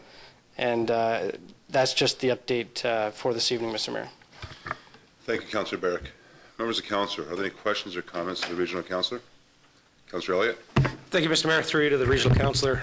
You glossed over real quick the $8.3 million forecast surplus. Any idea what the region has in mind for the surplus? Councillor. Thank you, Councillor Elliott. That was one of my questions at the region. Actually, they do have some of that surplus already designated. I guess we'll have to wait till the year end to see if it's still there. I'm hoping it will be. Again, it's only half. This is as of the end of June. But what they have in here is a couple of options: potential uses for the forecasted levy surplus, funding the $2.8 million funding gap in the 2012 budget, additional contributions to unfunded employee future benefit reserves, additional contributions to the self-insurance reserve, or additional contributions to the Provincial Offences Authority Facility Renewal Reserve. Those are the options that are suggested by staff. However, it will ultimately be a council decision. We haven't had that discussion yet, and as I say, it'll likely be a year-end when we confirm exactly how much that surplus will be. Thank you, Councillor. Thank you. Members of Council, any further questions or comments? Thank you, David. That was very in-depth, and I have to say that I agree with Councillor Barrick in terms of his statements, especially in the media of late, with respect to the need to look at exactly where those dollars go. I think for the most part, and I'm sure David shares this thought, you always want the dollars to go back to the taxpayer, but we also have to be careful and cognizant of the fact of if we have, in fact, any unfunded liabilities that it can also be looked at in terms of those dollars going back to. So our heads above water down there. We just got to keep it that way, and hopefully we'll get them to put it in the right spot as would otherwise be, I guess, our desire to see that where that money goes. So, well stated, David. No further comments or questions of the Regional Council. With that, thank you, David. Members of Council, Councillors' items, new business. Councillor Elliott, Councillor Danch, Councillor Bodnar. Go first. Thank you, Mr. Mayor. I just have one item to bring up tonight. This coming weekend, or not this coming weekend, the long weekend, Thanksgiving weekend, the BIA, downtown BIA, is scheduling an event called Fall Harvest. We have a couple of events planned, and we're a little late getting started, so I am here tonight to ask council, do I have to ask for leave? Are we going to do it as a motion, or? Which one ask council for? I'm over here. What do you want to ask council for? Permission to have our Accept the event. motion? Yeah.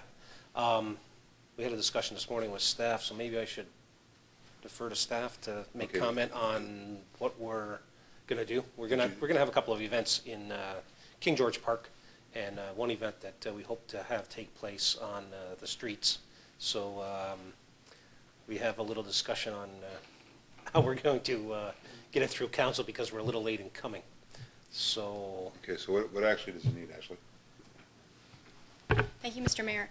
My understanding is that the downtown BIA is looking to have a fall Thanksgiving type event in King George Park, something for the children to attend with some photo opportunities, I think, with hay bales and things like that.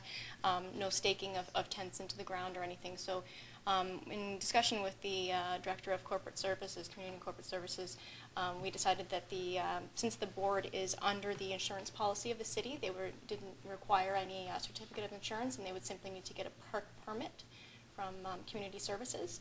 And in addition, I believe that the BIA is also proposing a on-street horse and buggy ride in some of the downtown area.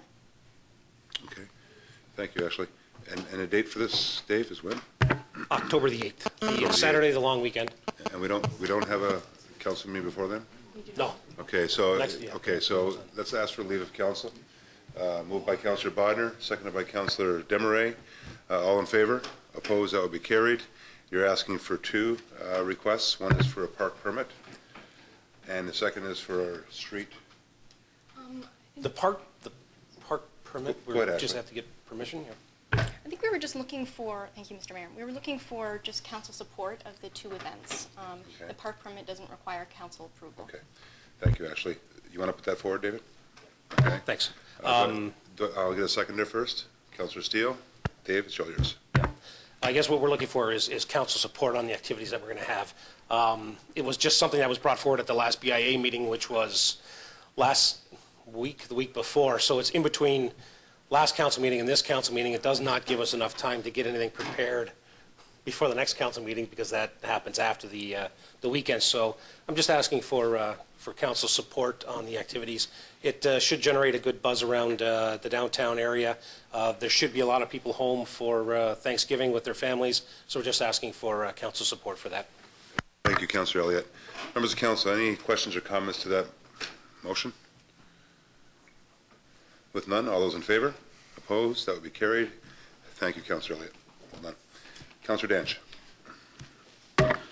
Just want to throw a little congratulations to all our Main Street merchants for their two-day food drive that we did for Port Cares. We generated approximately 900 pounds of food and $100 in cash donations. So congratulations to my fellow Main Street merchants. Whether it'll be a yearly event or not, I don't know, but there actually was a real horse on Main Street, and great job with all those involved. Thank you. Thank you, Frank, and well done to yourself as well as the Main Street merchants. Great job. 900 pounds of food is nothing to turn the head away from, so great job to all you guys. Councillor Bodnar. Mayor, two items this evening. I talked with Mr. Siness earlier in the day about something that happened out in my area, Cedar Bay, Pinecrest Road area, very severe dog attack. And I know that we can't talk a lot about it because it's probably under investigation and everything like that, but I'd just like the residents to know, and Peter, if you could confirm this, that the Welland Humane Society, they did attend and that they are looking into it. And I know as word gets out to different neighbors, people are going to be wondering, so I just want to let them know that we're on it and things are going along, and I didn't know whether you had a chance to talk to the Humane Society. I know you're planning to if you haven't. Mr. Sinez. Yes, through you, Mr. Mayor. I have no further information from our discussion this afternoon, and as I do. If, as you say, it's under investigation in the Welland Humane Society, and they will be doing what they have to do in this particular case. Okay, that's fine. Go ahead. One more item. We met our new town crier tonight, which was pretty nice, and I just think that maybe we owe a big thank you to our former town crier, Derek Miller, who for years did a very great job, and more often than not involved his family in it. And I'd just like to, certainly on behalf of myself, thank Mr. Miller for doing a fabulous job as our town crier. And I understand he has moved on to town crier in Waynflete, am I right or not? That's right. In Waynflete. So I wish him a lot of luck, and thanks for the years he spent here. Thank you, Councillor Bodnar. Councillor Demeray. Thank you, Mr. Mayor. Through you to Mr. Hanson. Ron, on Fielden Avenue, directly across from the Friends Over 55 building, there is a very large puddle during rainstorms. I found this out, unfortunately, at about 9:30 at night. Didn't see it, hit it, and soaked some poor woman badly. It was really embarrassing. But in any case, if you're watching, we're taking care of it. That's one less vote. Yeah. Yeah, it's okay. It's Ward 3. In any case, so Mr. Hanson, possibly you could have someone look into it. It's directly across from the senior center. If you're heading northbound, that side of the road, so it's the east side of the road. Very large wow in the road, collects a lot of water because it really moved my van. So, thank you. Thank you, Councillor. Further new business? Councillor Kenny. Thank you, Worship. I have a couple of items. First, a couple months back, Council will recall that I had a complaint from one of the constituents that live out on Town Line Road because Waynflete had decided to change the name to the Port Colborne Waynflete Town Line Road, and she told me that you couldn't fit that on any application form. So I'd like Council to consider, if they would, a name change, either in conversation with Waynflete or whatever. I'd like Council to poll, I guess, the residents on that road first, because I think they definitely need to have input. She just simply wanted to change it to Town Line Road South, but certainly I think it's, we could send a letter out to them and say that because of the EMS concerns, that we would like to have a name change to that road, and whatever that is, let's give them some consideration. So I'd just like to ask Council if they would consider a different name for that road, or a shortening of that name, something. Thank you, Councillor Kenny. If I may help you out a bit here. In terms of, first off, there's two roads that we were looking at. So I'm assuming you're only talking about the one road and leave the other road separate? Correct. Okay. Secondly, you're asking for a process to start that would include input from the residents that live on the road? Yes. And then a name would be chosen with their input? Correct. Perfect. Okay. First off, if I can ask for leave, members, motion for leave of council to accept that motion. Councillor Elliott, Councillor Doucette. Questions or comments? All in favor? Question? Go ahead, Councillor Butter. Are you saying we're just going to rename one road? I'm not sure if the other road's in our jurisdiction, Your Worship, is it? Mr. Heil? Is it? Both Town Line Road north of Highway 3 and Town Line Road south of Forks Road are joint roads, and you have a responsibility for both of them, Okay. along with Wayne. So you're looking at two separate names for both roads? Correct. And involving the public from both roads? Correct. If there's any, is there any public on the other road? On north? Yes, there are. There are three houses. There's three houses, that's Good. right. All right. Any further questions to leave of council? Leave of council? All in favor? Opposed? That would be carried. I have a motion moved. Did I get a seconder? No, I didn't. Okay, so I got Councillor Kenny moving it. Do I have a seconder? Who's the other Ward 3? Councillor Danch, you want to second that? Okay. Questions? Councillor Demeray. Thank you, Mr. Mayor. I was just going to suggest that if we're talking about two roads, possibly we let Waynflete choose one and we choose the other? No? I'd look at, I'm asking the mover, but I would recommend that you actually involve Waynflete in the process. involve Waynfleet and the residents on both sides of the road to be a part of the process. Is that fine, Councillor? Okay. Councillor Danch, that's fine? Yeah, okay. Further questions? Councillor Steele. Just further to my fellow councillor, make sure that we stress both to the residents of Waynfleet that we shouldn't use town line only because there's so many town line roads around. And secondly, that each end will never get joined in the middle because of the Waynfleet bog, that we go with two separate names, not a town line road north and a town line road south type of scenario. So as you mentioned earlier with emergency services, so there is no discrepancy, there's no confusion, that they get to the right house at the right time when they get a call. So I would make sure that's added in there. Thank you, Councillor Steele. Further questions or comments to the recommendation? Councillor Steele or Councillor Kenny, do you want any closing comments? No, Your Worship, that's fine. Thank you. Okay. Members of Council, your pleasure to the motion. All those in favor? Opposed? That will be carried. Thank you, and thank you, Councillor Kenny. Very much appreciated. You got other items? I have just two more. Earlier, we, in a meeting that we had, a public meeting we had in regards to amendments to the Port Colborne Downtown Central Business District Community Improvement Plan, Mr. Aquilina was kind enough just to mention to us that this was not in our Main Street CIP in regards to the grants available. And certainly like that council to consider those same things implemented in our CIP. If we're doing it for one, I would like us to see that that done for the other. And so again, I would ask for that council consider that. Thank you, Councillor Kenny. I will once again ask Council for leave to introduce that recommendation. Mover and seconder, Councillor Steele, Councillor Butters. Questions or comments? All those, Councillor Butter, go ahead. Through you to Mr. Aquilina, what financial implications is that to the city? Mr. Aquilina.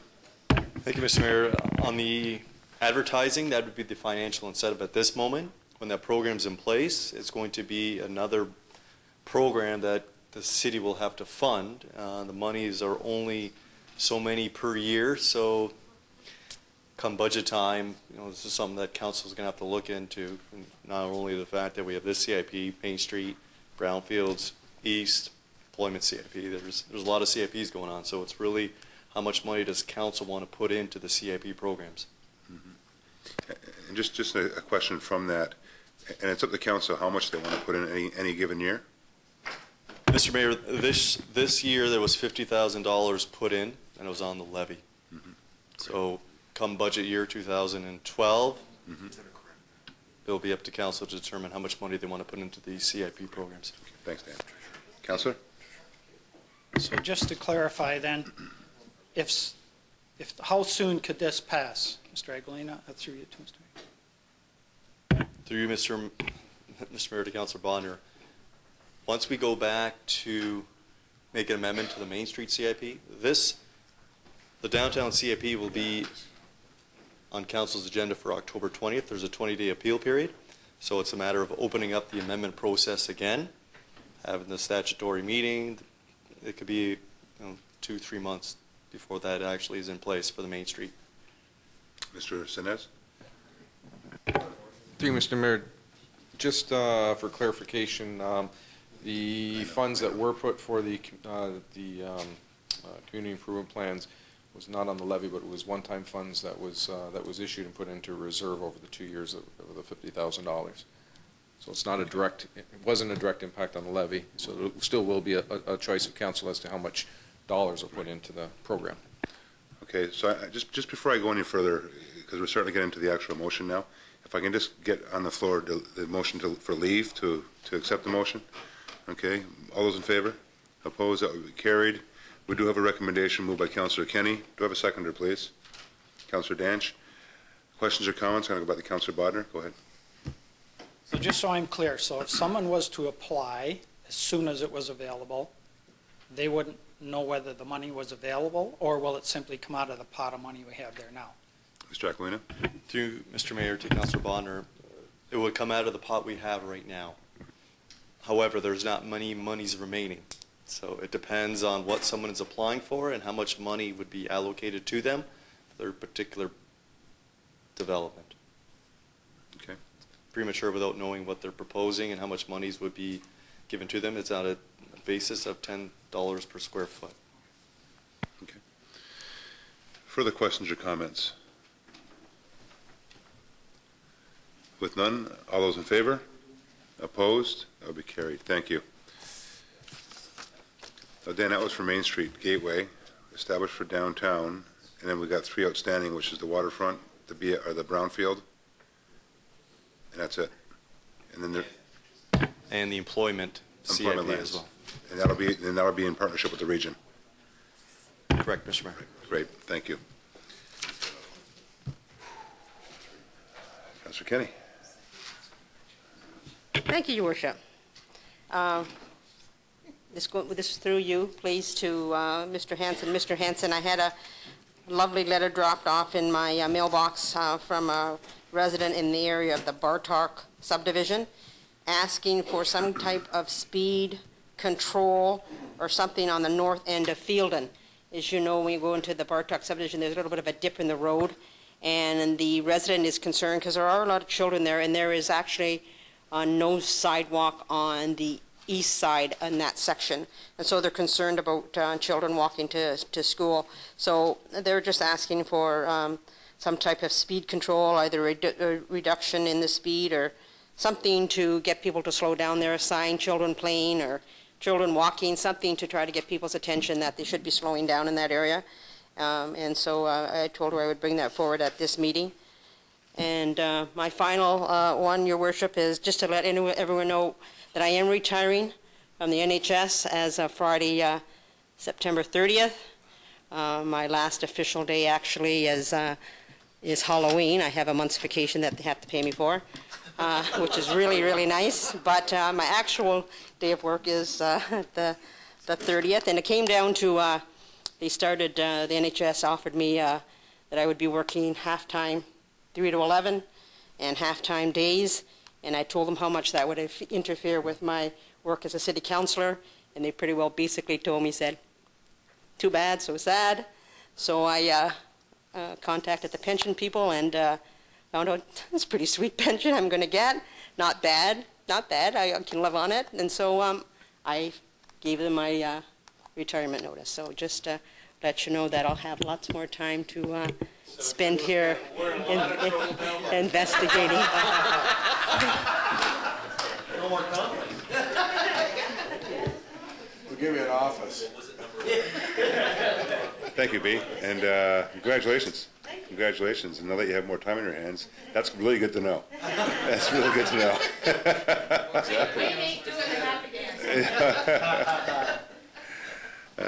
Would you be interested in the CEO's job? Great job, B. That's good for you. Good for you. Well deserved, I'm sure.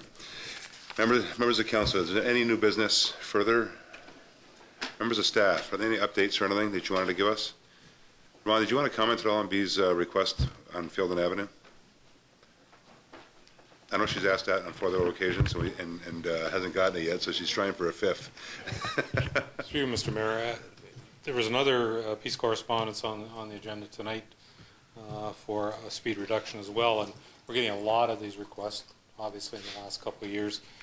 I would hate to suggest another study, but I know Councillor Kenny and I have discussed this on many occasions, and probably a need for a speed study citywide, at least through the urban area. It would really, I think, emphasize some of these areas that there's many areas that used to have elementary schools in them that had 40-kilometer zones. Those zones are all in place. The schools are long gone. Many of these areas exist, and it's probably an onerous type thing on the residents in that area to have these slow speeds everywhere. So it all points towards a sort of a speed study citywide across the urban area. And maybe it's something that I can bring up at budget time, maybe put a number to it, and if council wanted to consider that, it'd be a good tool for the councillors to have when they get this type of request, so we could refer to the study and say, well, here's what's recommended for this particular area, and then implement it. That's something, I think, Mr. Mayor, for budget consideration. Great, thank you. That's fine, Councillor Kenny. Okay, anything further, members of staff? I got one thing that I wanted to bring up. I was actually called today by the Port Colborne Pirates Junior B hockey team that this Friday they're having a benefit game for a young fellow, Walter Lumsden, who had a tragic accident up north recently. And the players on the Junior B hockey team felt it necessary to ask their owner and ask the folks of Port Colborne if they'd be kind enough on Friday to dedicate the Pirates Welland Junior Canadians game, which of course we're expecting a lot of people for because it's a huge rivalry, and yes, Welland, you are going down once again. But to dedicate, did I say that out loud? I'm sorry. But to benefit that game for Walter in terms of having proceeds from him donated to his family to help offset some of the costs they're going to incur for the next little while, I'm sure. So, in speaking with the team, one of the things that was asked of us was if we would be interested in actually waiving the cost of the ice time for that particular evening for the hockey team, so that not only do they raise funds from all you folks who are going to be going out to watch the Pirates, I'm sure, once again, show the Canadians how to play some good hockey, but also to raise some funds for this family, and with that we can participate in raising those funds by waiving the cost of the ice time. So, members of council, I talked to staff about it today. I never had a chance to talk to Gary. I totally ignored Peter because I knew what his answer was going to be. But Bob and I talked and chatted a bit about it, and we thought it would be necessary to bring it to council's attention, and therefore ask council's blessing on this particular issue. So I am going to ask council tonight to consider this, and with that, if it was your pleasure to bring a motion forward to, in fact, do just that, to waive the ice time for the benefit hockey game this Friday between the Pirates and the Welland Junior Canadians. Councillor Doucette, did you want to move? If council's obliged to do that, I'll ask for leave of council once again. Councillor Doucette, Councillor Kenny, all in favor? Opposed? That would be carried. Councillor Doucette, you want to put that motion forward? Go ahead. I'd like to put the motion on the floor that we waive the fee for the ice and that amount of money is placed into the fund for this individual. Great, thank you. Do I have a seconder to that, please? Councillor Kenny, are there any questions or comments to that? All those in favor? Opposed? That would be carried. And for you folks, it'd be a real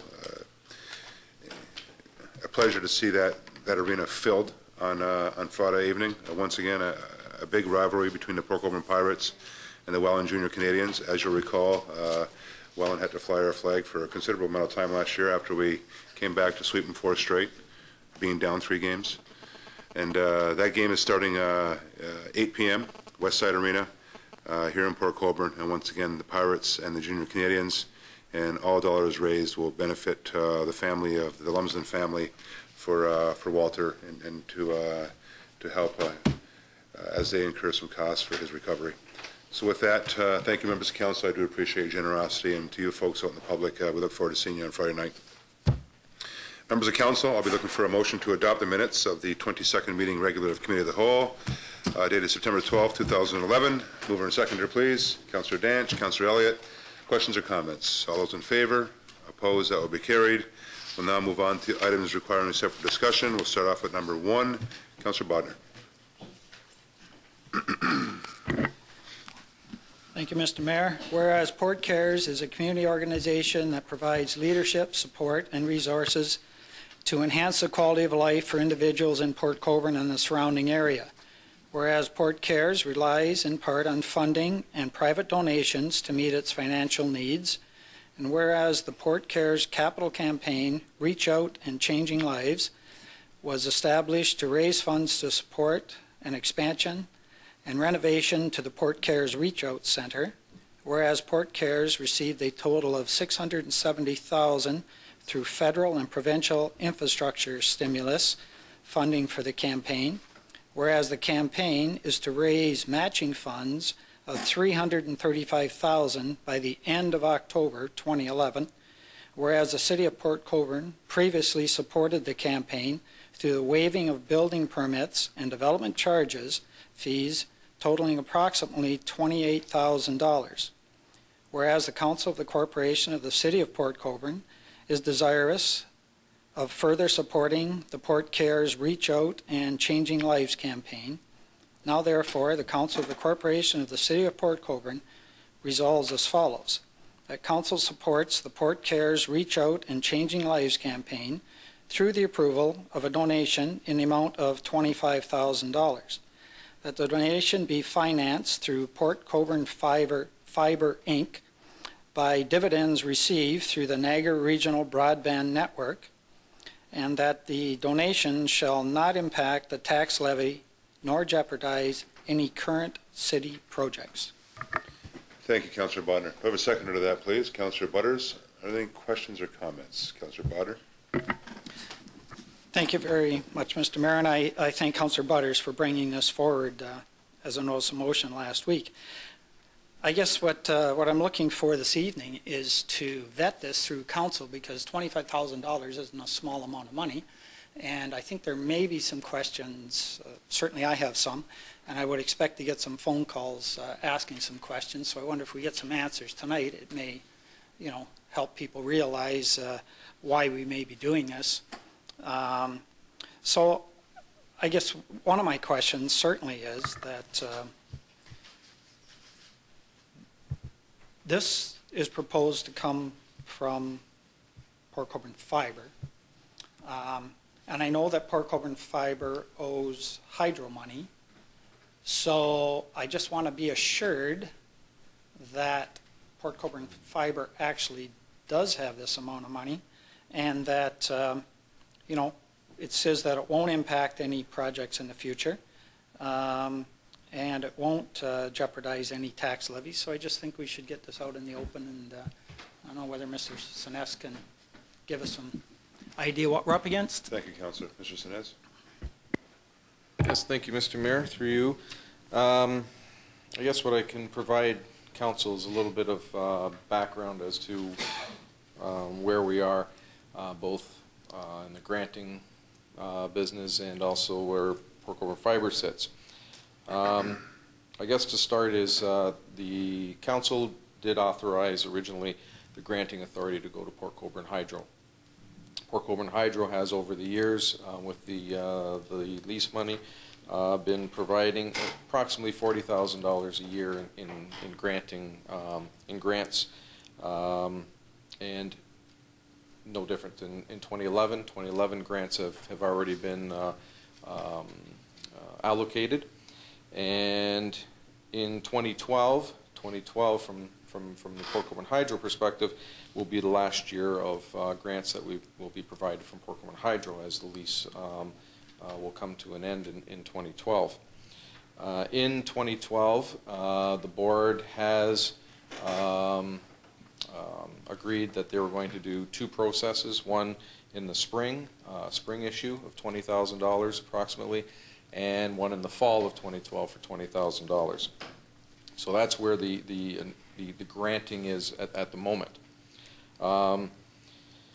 As you know, council has also approved that hydro funds, net of any expenditures, including grants, is allocated to the community center. So it just gives a little background of where we are on the hydro side. Port Colborne Fiber, and it ties in with Port Colborne Hydro in the fact that when Port Colborne Fiber invested in NRBN, Niagara Regional Broadband, the funding for that was through a loan from Port Colborne Hydro to Port Colborne Fiber.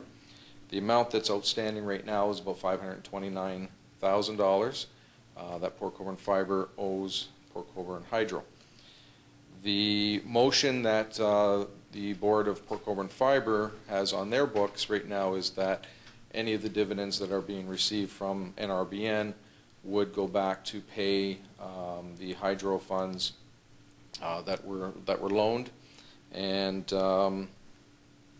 due to cash flow, basically. As of the end of this year, right now, Port Colborne Fiber has in the bank approximately $150,000. There is another dividend from NRBN coming in the fall of approximately about another $150,000. So that'll provide $300,000 in the bank for Port Colborne Fiber at the end of the year. Pay that back to Port Colborne Hydro, there's still a $229,000 amount owing to Port Colborne Hydro for the cash flow of Hydro. In 2012, the NRBN dividends that we're expecting, it's not guaranteed because obviously it's over a year away, is approximately about $250,000, which would then pay off the $229,000 balance of the loan. That'll leave about $20,000 if the $250,000 comes through. That'll leave about $20,000 in the Port Colborne Fiber bank account at the end of 2012. At some point, there would be brought back to this council as to whether or not there will be a shift from the granting authority from Port Colborne Hydro, since it's be ended, to Port Colborne Fiber, because Port Colborne Fiber is going to be the entity where dividends are coming in to the city, and to Port Colborne Fiber in order to grant any continue any of the grant programs. So, with all that said, I guess the options that council has with regard to this motion is one is if council approves the payment of a grant, whether it be $25,000 or another amount, that it does have the authority to request Hydro or Fiber to issue that grant. If they do, then there's a couple options as to how that may be granted out. One is one is through Hydro, because that is the granting authority right now under council's jurisdiction. Two things could happen. The grant amount could come from the existing grant money that's allocated on an annual basis, which would be $40,000 coming in 2012. What that would do is reduce the $40,000 down to $15,000 for the 2012 applications. So that's one option. The second option, obviously, is to continue with the $40,000 grant, and you pay, or the grant for this program would be on top of the $40,000. Now, in doing so, that would reduce the funds that's available for the community center. The next option that you would have is Port Colborne Fiber, and Port Colborne Fiber does have, at this point, $150,000 in the bank. The $25,000 or whatever the amount may be could come from the existing cash funds that Port Colborne Fiber has, and essentially what that would do is delay the payback of the hydro funds to Port Colborne Hydro to probably closer to the end of 2012. The only difficulty with that is then the funds that I mentioned before, that you'd have about $20,000 at the end of 2012, that those funds would not be available for any future projects or any grants for 2013.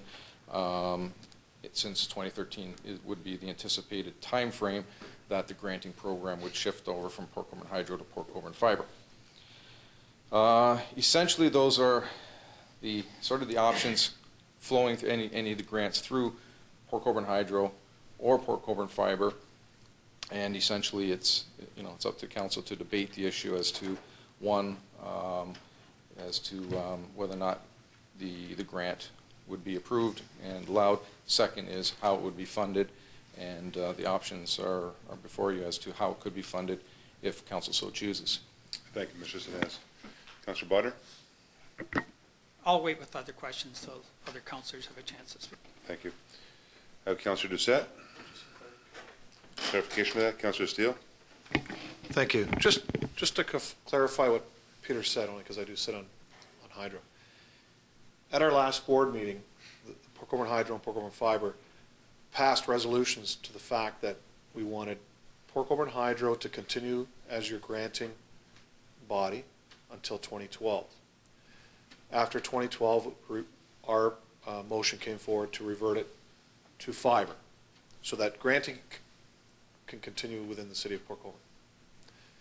The reason why we want that is we want the debts paid off. We don't want to leave Port Colborne Fiber short of any cash flow at any time, and that way it was seamless, and it would come through council from Peter so that everything was seamless and it would go through, and there was no worrying about whether there's enough money in which account, this account, that account, in case something had to be paid on behalf of Port Colborne Fiber. We didn't want to leave it short, so we felt that with the projections coming forward through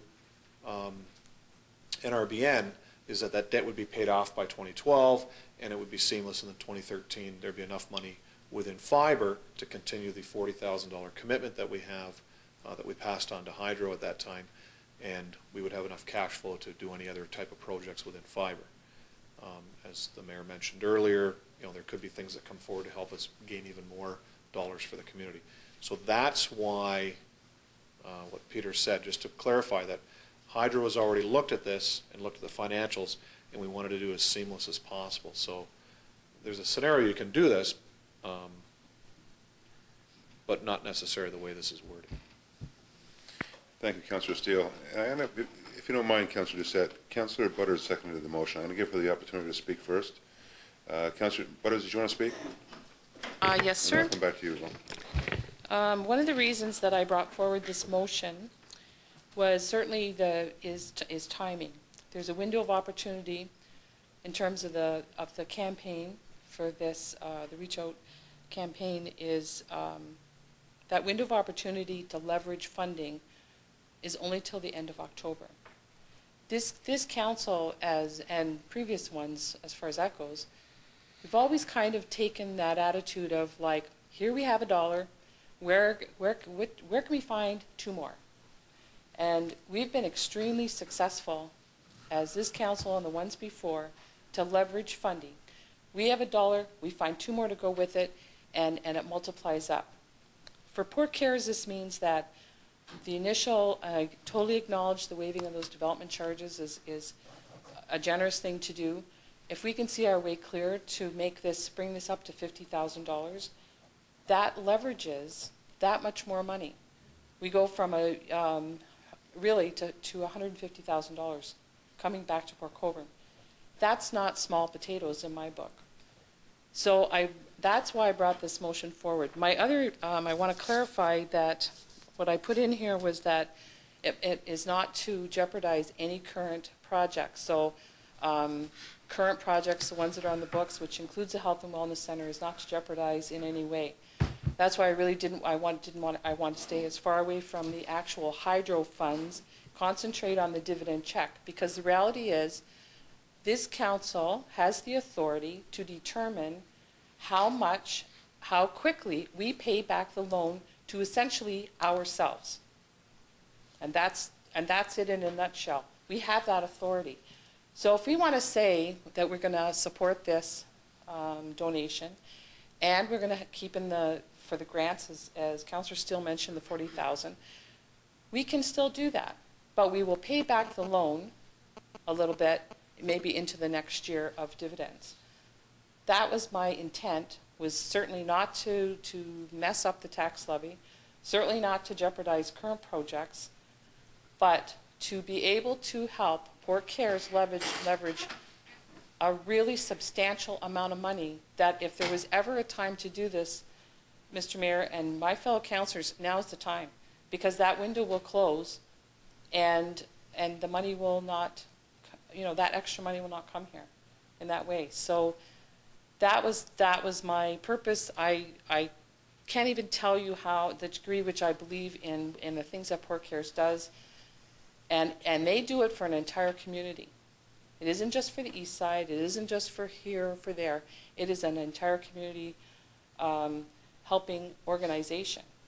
When I saw, I'm going to go back a little bit to Every Kid in Our Community Counts barbecue, and Councillor Demery was there, Councillor Doucette was there, you were there, Mr. Mayor, and who I saw there were representation from Port Cares, from Bridges, Vicki Moreland Community Living, our own Joanne Ferriccioli, like this wonderful effort in that park. And the park was full, and you saw that. You were like probably the most popular guy there that day. It was an incredible community coming together. And when I see who Port Cares partners with and the agencies that they bring to this table and bring to our community, that's no small thing. That is no small thing. So that's why I'm asking for this kind of support. I think that there is a way to do this. I'm open to you know, whatever manipulations have to happen to make this happen. You know, I'm not rigid in the fact that it has to be done this way, but I would like to see this done, and I hope that the rest of council can support that. We have a wonderful group of people from Port Cares, which includes some of the people from the board, some staff, supporters of Port Cares. They come here tonight because they are so vested in what happens here. This is our community. If we can't see our way clear to do this, we fall short of the mark in a big way, and that's how I feel about it. And I thank you for your time. Thank you, Councillor Butters. Councillor Doucette. Thank you very much, Mr. Mayor. All I can do is say ditto, because she said it all pretty well. I think what everyone has to understand here is when we say that Port Colborne Fiber owes money to Port Colborne Hydro, what they're doing is they're taking it out of the left hand and they're putting it into the right hand. We're just paying ourselves off. And this would allow us to bring so much more money into the community and into that organization that we can delay that somewhat. And unless someone can tell me otherwise, I think it is probably one of the best ways. And we did it for the community center, for the health and wellness center. We did it for a lot of other projects. It's a 33-cent dollar is essentially what they're asking for. And they're asking us to help them get that 33-cent dollar. That's what they're asking us to do. And in return, we get a $1 million project that is going on and is almost finished, or I'd say pretty close to finished, if not finished.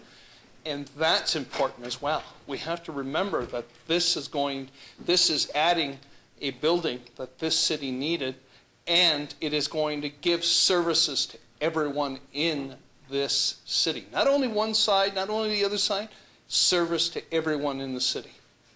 How can we deny this? Thank you, Councillor Doucette. I have Councillor Desmarais, then Kenny, and we go to Elliott and Steele. Thank you, Mr. Mayor.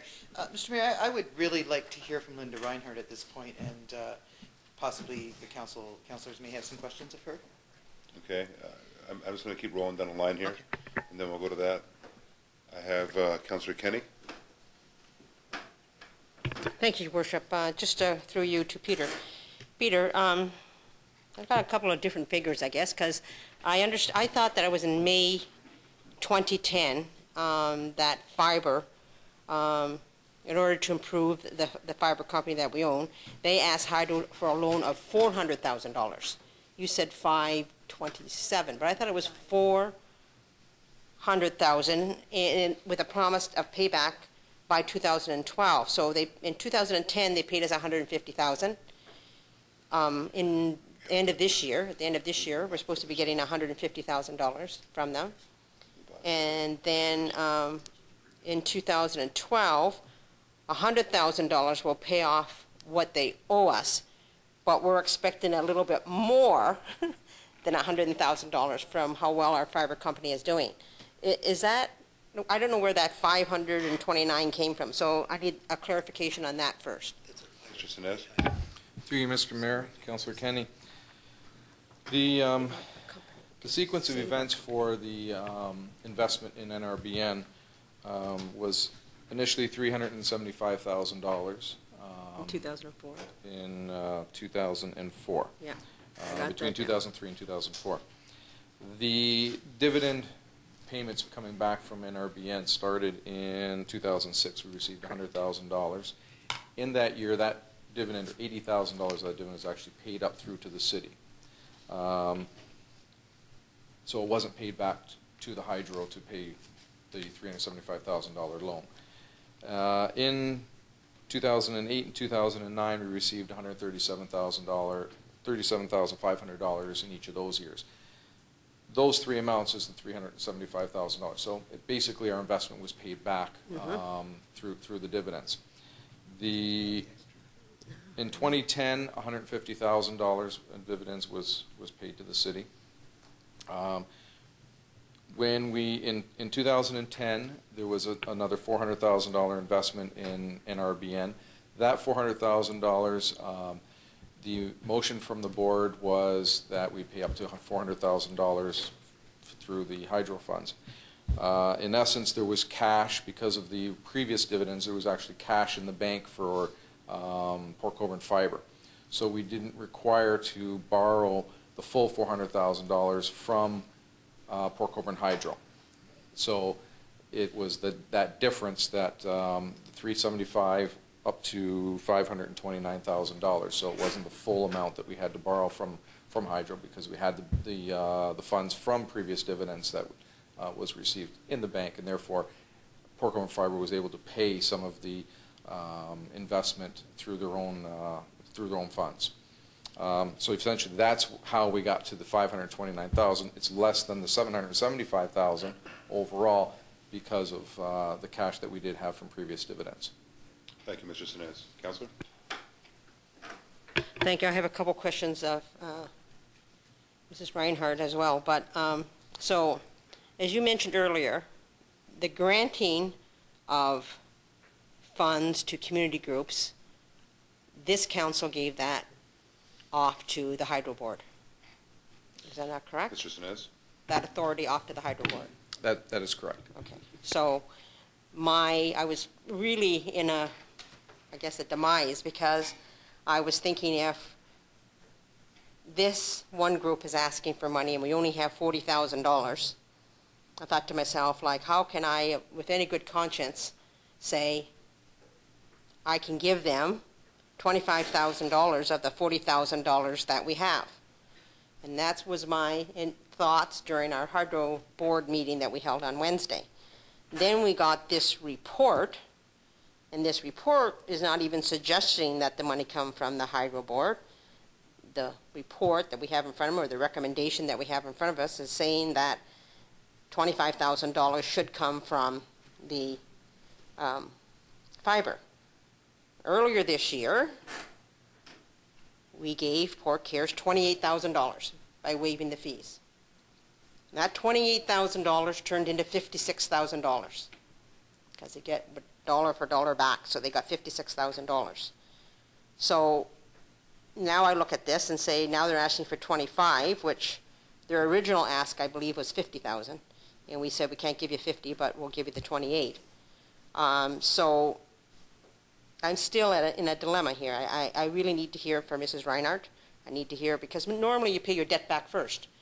No matter which way you look at it, it's kind of a shell game, right, Peter? You have money here and you have money there, but really the money is all ours. We're just putting it in different spots. So for me, normally I would say we better wait to 2012, and then all our money is paid back to Hydro that was originally borrowed, and now we have money that we can give to groups like this.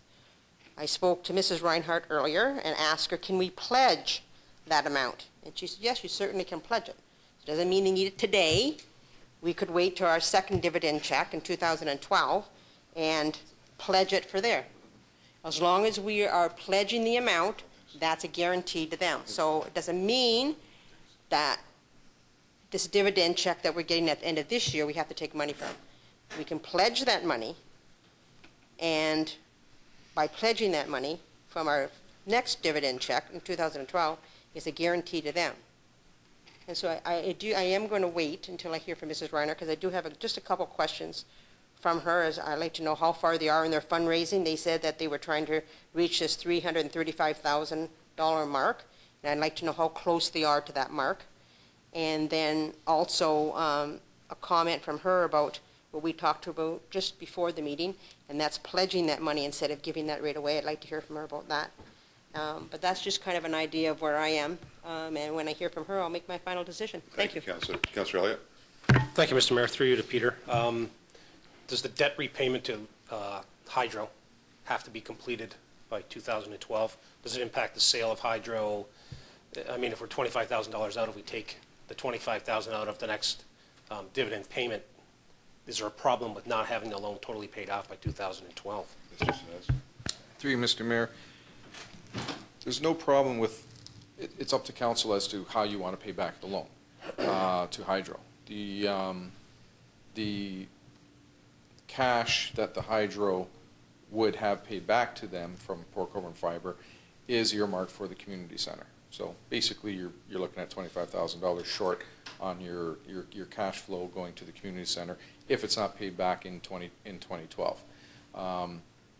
And as I said before, the other thing is that's $25,000 that you wouldn't be using for any other purpose in the future. Thank you, Peter. Councilor?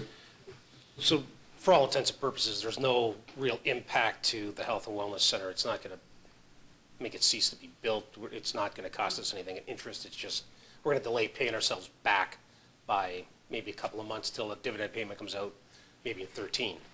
I mean, I can't see it, the 25,000 being that much of an impact. I mean, Mr. Howe? Your Worship, in all of the budgeting that we're doing, the funding for the Health and Wellness Center is coming from Port Colborne Hydro. All of the funds that the hydro has, or has as receivable as cash, has to be paid to the city to pay for the city's portion of the Health and Wellness Center. By the end of the year, 2012, hydro isn't going to have a lot of money except to cover its own banking charges, those kinds of things. It will have approximately $40,000 because hydro's only receiving lease payments for a part of the year, and it is the administration of that that has been used to pay funds. So there's about $40,000 that hydro will have left over after council's direction that all that money is paid through to the city to pay for the funding or the financing of the Health and Wellness Center. $25,000 means that there's going to have to be some interest cost and some carrying charges from somebody until that $25,000 can come back to hydro, but it doesn't have any more source of revenue.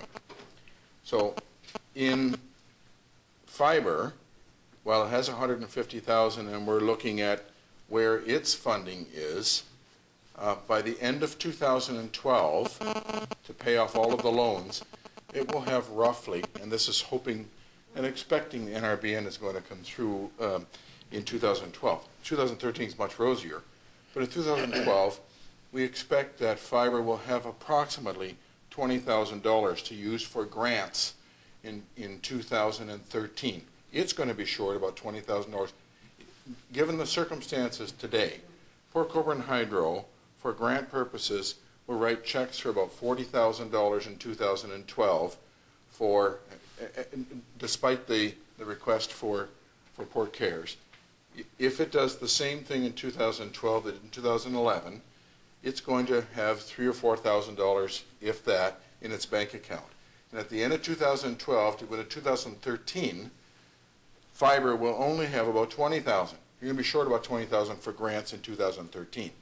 So there's a whole bunch of deferrals that happen here into 2013 and perhaps even on into 2014 for this one. If, for clarification, the current schedule is maintained. Yes. With fiber. With fiber. With fiber. Again, I think everybody knows where I stand. I spent 3 days in the parking lot to try to raise money for Port Cares. I got to agree.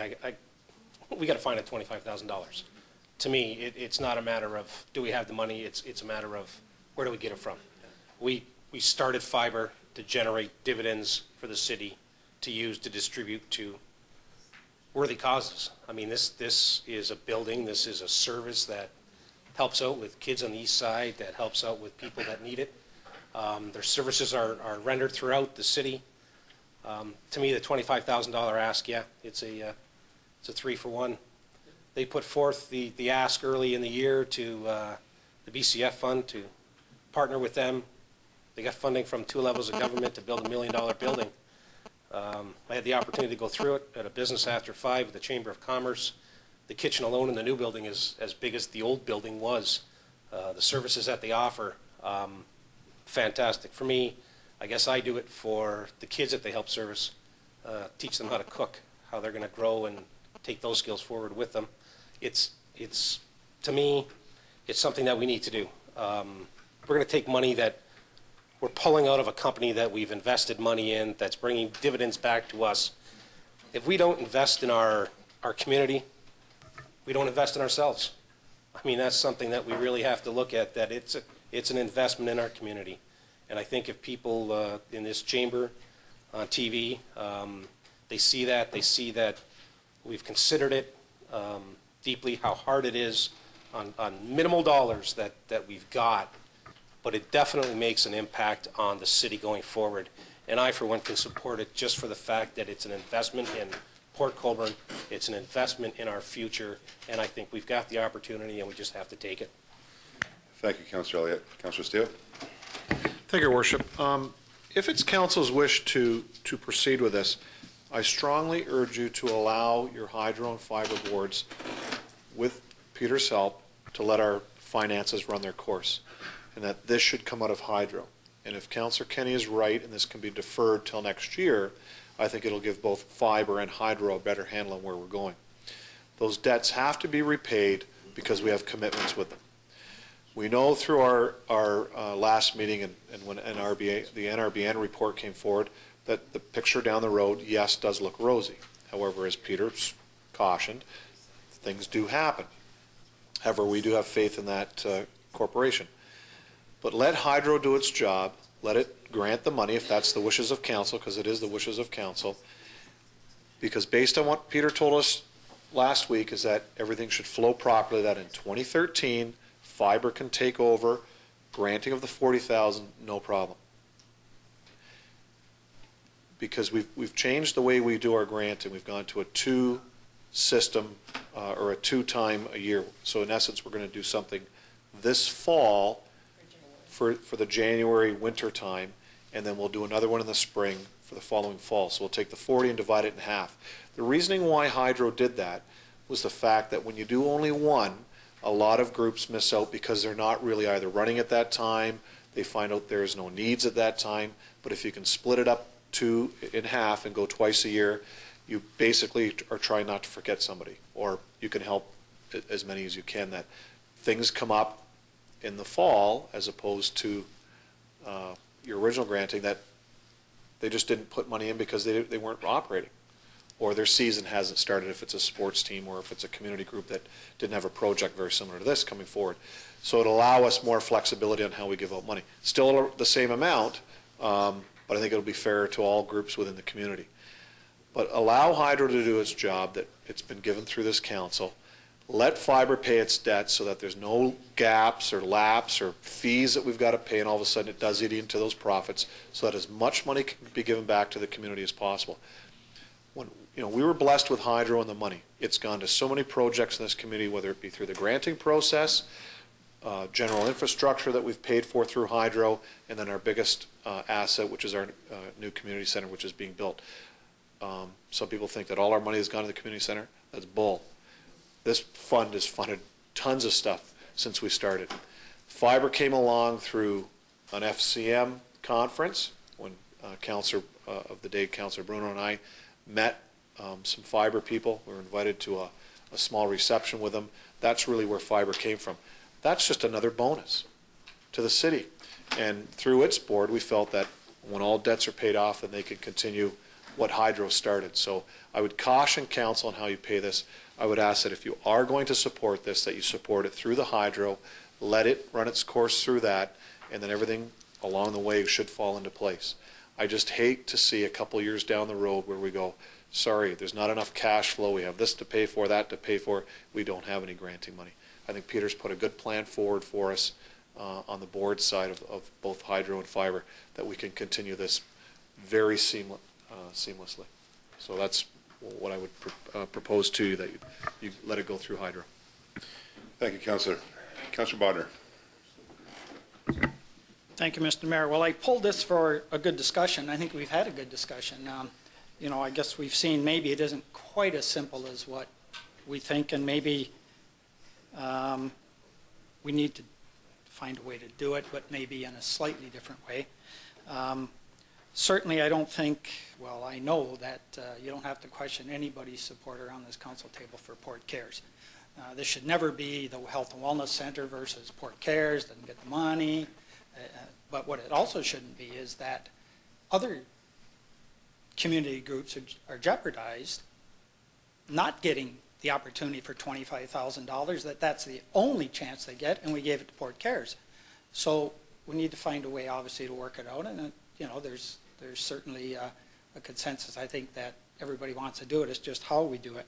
So I just, I'm happy for the conversation, and certainly I'd like to hear what Linda Reinhardt has to say, and we may have some questions for her. Thank you, Councillor. Ms. Reinhardt, the point in the hour has come to you. Linda, welcome, as always. Mayor Badaway, councillors, and visitors. So much has been said, and I'd like to thank Councillor Butters for bringing the motion forward. I'm only going to make a few brief comments, but I did want to just say that for the last year and a half, Port Cares has worked with the local interchurch ministerial, represented here tonight by Reverend Gord Abraham, to look for a way to bring a food distribution system to Port Colborne, a place where we would have storage and that we could provide food with dignity and that we could take us into the next foreseeable future in a way that we can focus on things like healthy eating, training, and bringing other services and leveraging volunteer hours in our community. I looked at the statistics and projected for the next year, we will have easily 10,000 volunteer hours will go into the Reach Out Food Center. It was the intent of Port Cares when we applied for the Infrastructure Stimulus Fund and started a capital project to leverage community dollars, because it is what we can raise in the community will leverage from the federal and from the provincial. But it really isn't about our capital campaign. This is really about our community response to providing food and assisting families in our community who have lost jobs, about seeing that seniors eat and that they eat healthy, about teaching our young people through cooking circles. And we now have that location where we can access reclamation products from our grocery stores, where we can say tonight, like Councillor Danch did, that 900 pounds of food came in. We already know that, and those are the kind of statistics that the whole community can use when we're leveraging funds in the future. Farmers drop off corn and cucumbers. We're able to leverage so much more from our community and do this in such a way. We already have a training program that is training people, 10 participants right now in the upstairs of the new facility to go into the food service industry, and we will be doing that every 12 weeks. These are the kind of things that we want to do. These are the ways that we want to turn food into thinking about it in a healthy way and using it to train and bring skills to our community. There are agencies like ours in every community. We have the good fortune, as I know you all know, to have employment services and skills training services amalgamated with our basic services. And so we do have that opportunity to do this. And so I want to thank you for considering this, and I want to just say that we are leveraging dollars. Yes, we do have till the end of October to leverage this, and we also know that we are able to leverage so much more in the community. So I want to thank you for all your deliberations. We have, in answer to Councillor Kenny's question, we have brought raised $250,000 of the $335,000 that we have, and we know that there are things like the Regional Mayor's Golf Tournament that money is coming in yet, and so we will continue to bring all of our resources and work as hard as we can right up until the final day. So thank you very much. Thank you, Linda. Members of council, are there any questions of Ms. Reinhardt? I have Councillor Doucette, Councillor Kenny. Councillor Kenny, go ahead. Oh, I won't. How do you know that? Yeah, he read my notes from that far. No, actually, Linda, you know that I'm a supporter of Port Cares. You know, I mean, I was your auction chair for 5 years, and I think it's great. However, how many clients do you get from outside of Port Colborne that take advantage of the great things that Port Cares offers? Like, do you have clients from outside of Port Colborne that come into Port Colborne and, just for example, participate in food classes or participate in those other events that you have there? Most of our services are provided for Port Colborne and Wainfleet clients. We do have a couple of specific programs that are region-wide, such as our Youth Justice Program, but for the most part, there are services such as ours, and in other communities, people access services, and so almost all of our clients in the programs I think you're talking about at the Reach Out Food Center are clients from Port Colborne, Wainfleet area. Okay. Just the only reason I ask that is because I do Out of the Cold myself 4 times a year, and I do have people who come by a vehicle from Welland to take advantage of a hot meal in that hall right there. I know they're not from Port Colborne, and yet they take advantage of that service that, you know, the inter-municipal church is offer. So I just wondered about that. And then again, you and I had talked earlier, and I had asked if we just pledge this for the following year, could we do that? So that you have the pledge, but not for when we get our dividend check, I guess, in 2012. I need to ask that question. Thanks. Yes. To your first question, the people who are using our food distribution center are issued member cards, and so they have identification and so on, and certainly we will be able to provide a lot of statistics, a lot about the families, because we are using a database and we are weighing all the food that comes in and all the food that goes out, and we have that opportunity now through the things that we have at the new center. So they would be people who would have the ID, they would have membership card, they would show their membership card just like you do when you go to Costco. It's like we want to say. And so then the next question regarding if you pledged money in the future, we have some businesses who said they weren't able to provide or give us all the money in 1 year, but that they would pledge that, and we will work around that. We will be, we'll have other ways to make that up, and that will still alleviate the overall costs. And so if we made that pledge for 2012, you'll still be able to use that, leverage that money to leverage the other funds? We will, the way that it would happen would be that there would be other money put in that place that we would pay back, because we are committed to doing this. Okay. Any further questions or comments? Councillor Bodner. Just so I heard that clearly, that $25,000, you would be able to leverage 25 from the province, 25 from the feds, if we just simply pledged it, because you would be able to take cash someplace else, stick it in for the time being, and then replace it with exactly money, something like hydro and fiber. Okay, good. Okay. Any further questions or comments? To Linda, right. To Linda? Nothing further to Linda? Linda, thank you. Appreciate your time this evening. Councillor Kenny. Thank you. I just finished talking to Councillor Bunners, because this was her notice of motion. And I just asked her, should it be that 25 or should it be 22? We already given them 28, and the 22 brings it up to 50, and that was her original ask, was 50. So if we pledge this for next year, or the 2012, should it be the 22,000, which brings our total commitment to Port Cares to 50,000, which they've turned into 150,000, right? 100. Perfect. Thank you. That's just for councils. Okay. Okay, great. Councillor Demery? Thank you, Mr. Mayor.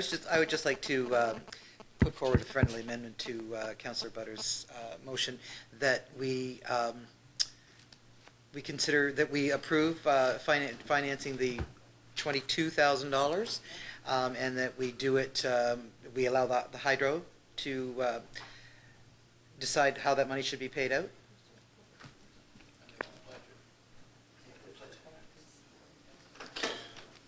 Okay, to the mover and seconder, we'll take that as a friendly amendment, 22 instead of 25. Okay, well, hold on a second. We got Councillor Bodnar actually moved the motion, and it was seconded by Councillor Butters. So I'll ask them if they mind if that's a friendly amendment, 22,000 versus 25,000. That's okay with you? That's fine? Okay. So we'll consider that friendly.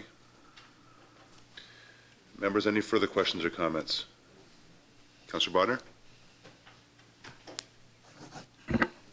In keeping with the, certainly the statement we made at the bottom of this, that it won't jeopardize any current city projects, can I be assured that the $40,000 that Hydro puts up for distribution to community members, 20,000 spring, 20,000 fall, will remain in place, that this will not come out of that? Is that council? That's my intent, certainly. I just wondered, will that work staff-wise, and how are we going to do that? If I may, I'm going to sort of stick my nose into this. Sorry. and I think Councillor Bodnar, you bring up a great point, and I think Councillor Steele tried to emphasize that point and also gave us a solution to that by using hydro funds versus fiber funds, because inevitably, whether you take it now or you take it in 2013, it's still going to net out whereby you're going to be affecting those very funds. Correct? So, because ultimately that's where the money is going to be coming from in 2013, is from fiber. Whereby if you go with Councillor Steele's thoughts with respect to taking out of hydro, all you're doing is deferring or referring payback to hydro. Eventually, what's going to happen is the funds that you take out of hydro to pay for this $22,000 will inevitably have to be made up by fiber at a later date.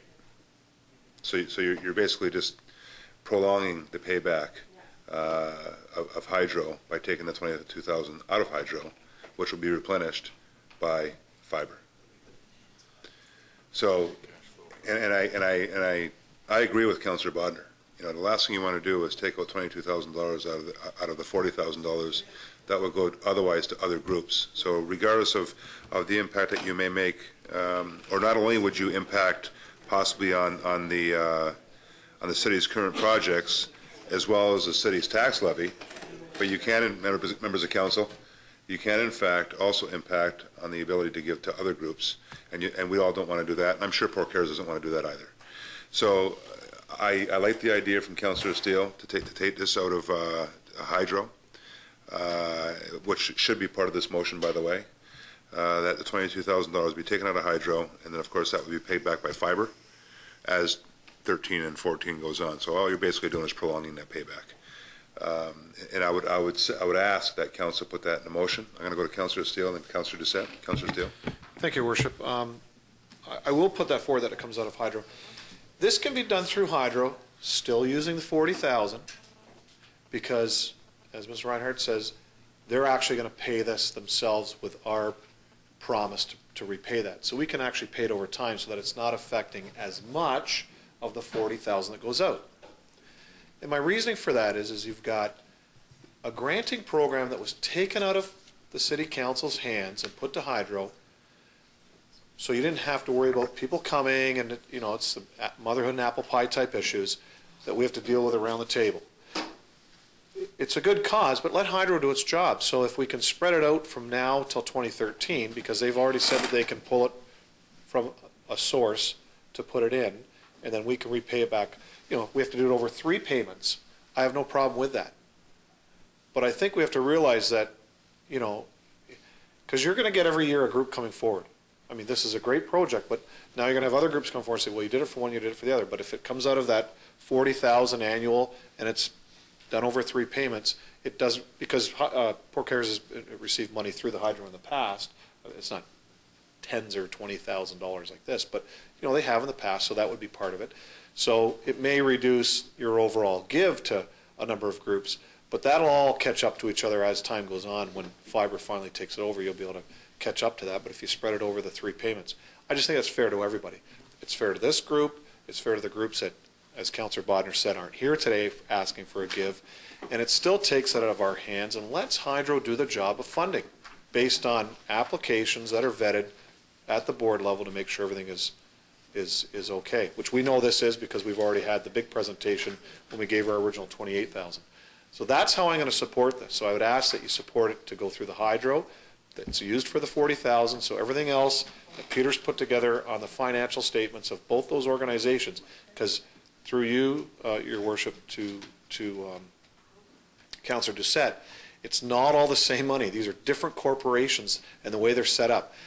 And I must urge that you allow Peter to do his job and allow the money to flow properly and debts be paid properly so that we can continue to do what we do here and allow those funds in the future to continue helping groups within the city of Port Colborne. That's how I'm going to support this. If it's done through fiber, I will not support it because of fiber. It's not that I don't support this group. I just don't support on prolonging debt, and then it could hurt us in the future. I think this can work through this on a 3-pay plan. Obviously gives the Port Cares what they want, and allows Hydro to continue to do what it does. Thank you. Thank you, Councillor Steele. Councillor Doucette.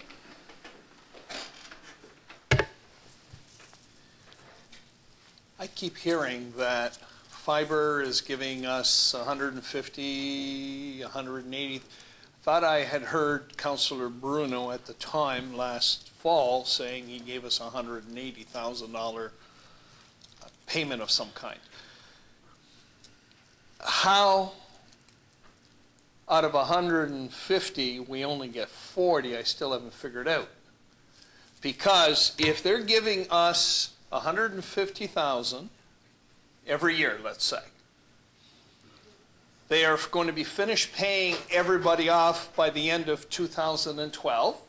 That's hydro, right? So if we pledge it, that means the year after that, what do we do with the 150? We have another 100. These dividends are going to keep rolling in, and what you're telling me is that you're only going to have 40,000. And I'm sorry, I see another 150. And if everyone is correct in their projections, 2013 looks rosy. That means it could be very well over 150.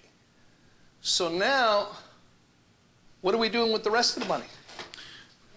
Mr. Heil. Just a question. Just to clarify, Your Worship, currently there's $530,000 owed by fiber to Hydro. Hydro's lease runs out and the assets are sold as of April the 15th, 2012. All it's going to have in 2012 is approximately $42,000 or $43,000.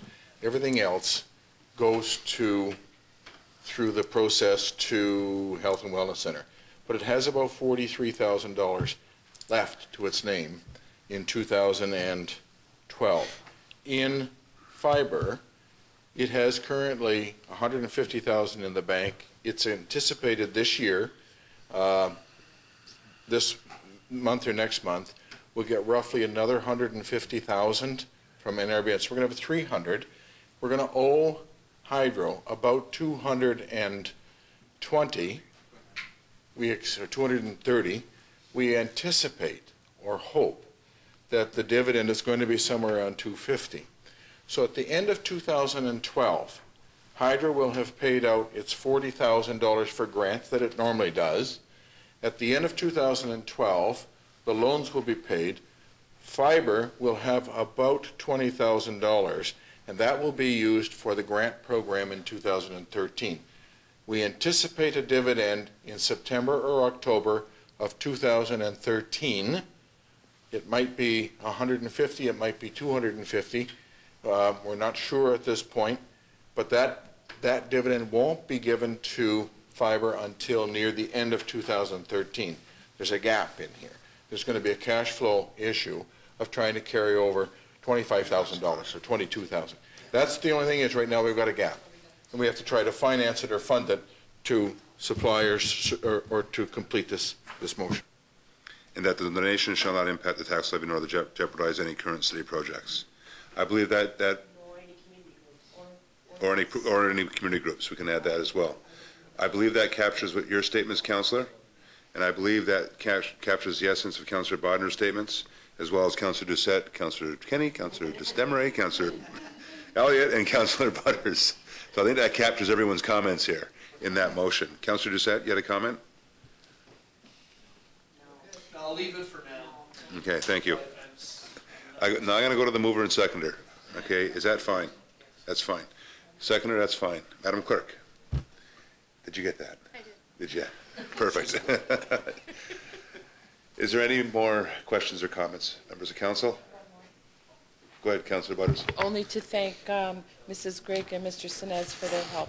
Great, thank you. Councillor Kenny, you had a comment? You're just waiting for that hand to go up, aren't you? Members of council, your pleasure to the motion. All those in favor? Opposed? That would be carried. Thank you. Congratulations, folks. Linda, well done. Well done. Members of council will now move on to item 11. Councillor Kenny. Thank you, Your Worship. That the Department of the Chief Administrative Officer's Report Number 2011-15, subject Volunteer Coordinating Committee proposal, be approved, recommending that a committee of council be established consisting of 1 or 2 members of council and 1 member of staff. The committee's role will be develop and recommend policy to council, provide for recruitment, training, placement, retention, and appropriate recognition. Thank you, Councillor Kenny. Have a seconder to that, please. Councillor Danch. Councillor Kenny, go ahead.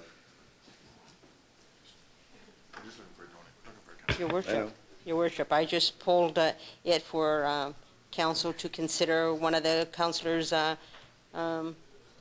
agreeing to be a member of this committee. Thank you. Mr. Howe.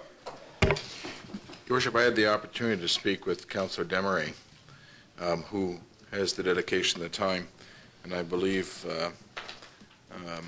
if council is agreeable that Councillor Desmarais would take that position as one member of council, and if there's a need, I would think once we look at it, since this is 1 or 2 members, if another person is necessary, then maybe Councillor Desmarais can come back to council with a suggestion about a second person. Unless tonight. Thank you. And this is a result of one of those water cooler discussions that Bob and I had. What was that, Bob? What, 3 weeks ago? 4 weeks ago? Yeah, every once in a while we meet in the back of the Sterling Crossings. And we talked about this and thought it'd be beneficial for us to really make the volunteer committee a committee of council. You know, the volunteers have really taken a life of their own on in the city of Port Colborne, so much so that we have actually other communities wanting to tap into our volunteer base, and we tell them hands off. But at the same time, you know, Joanne's did such a great job. Gina's done such a great job. Gina Murdoch, Joanne Ferraccioli.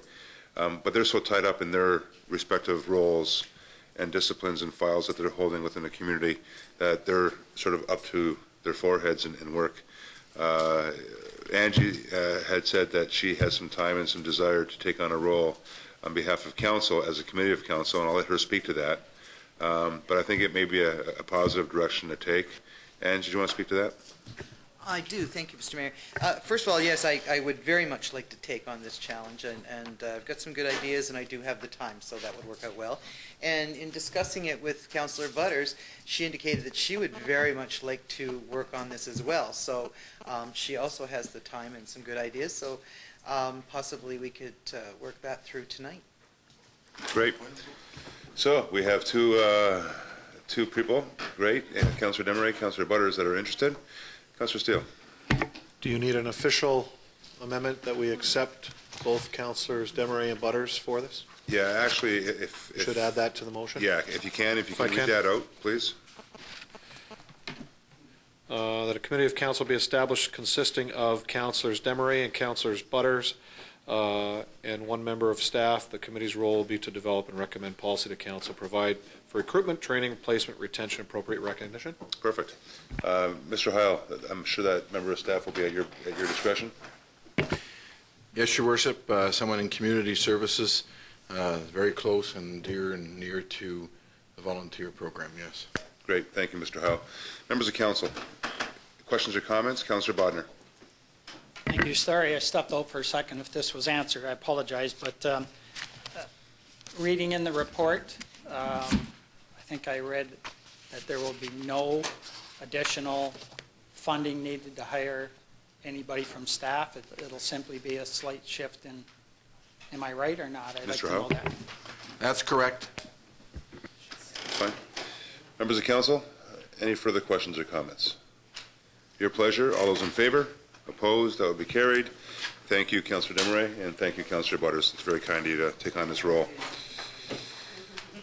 Members of council, are there any notices of motion this evening?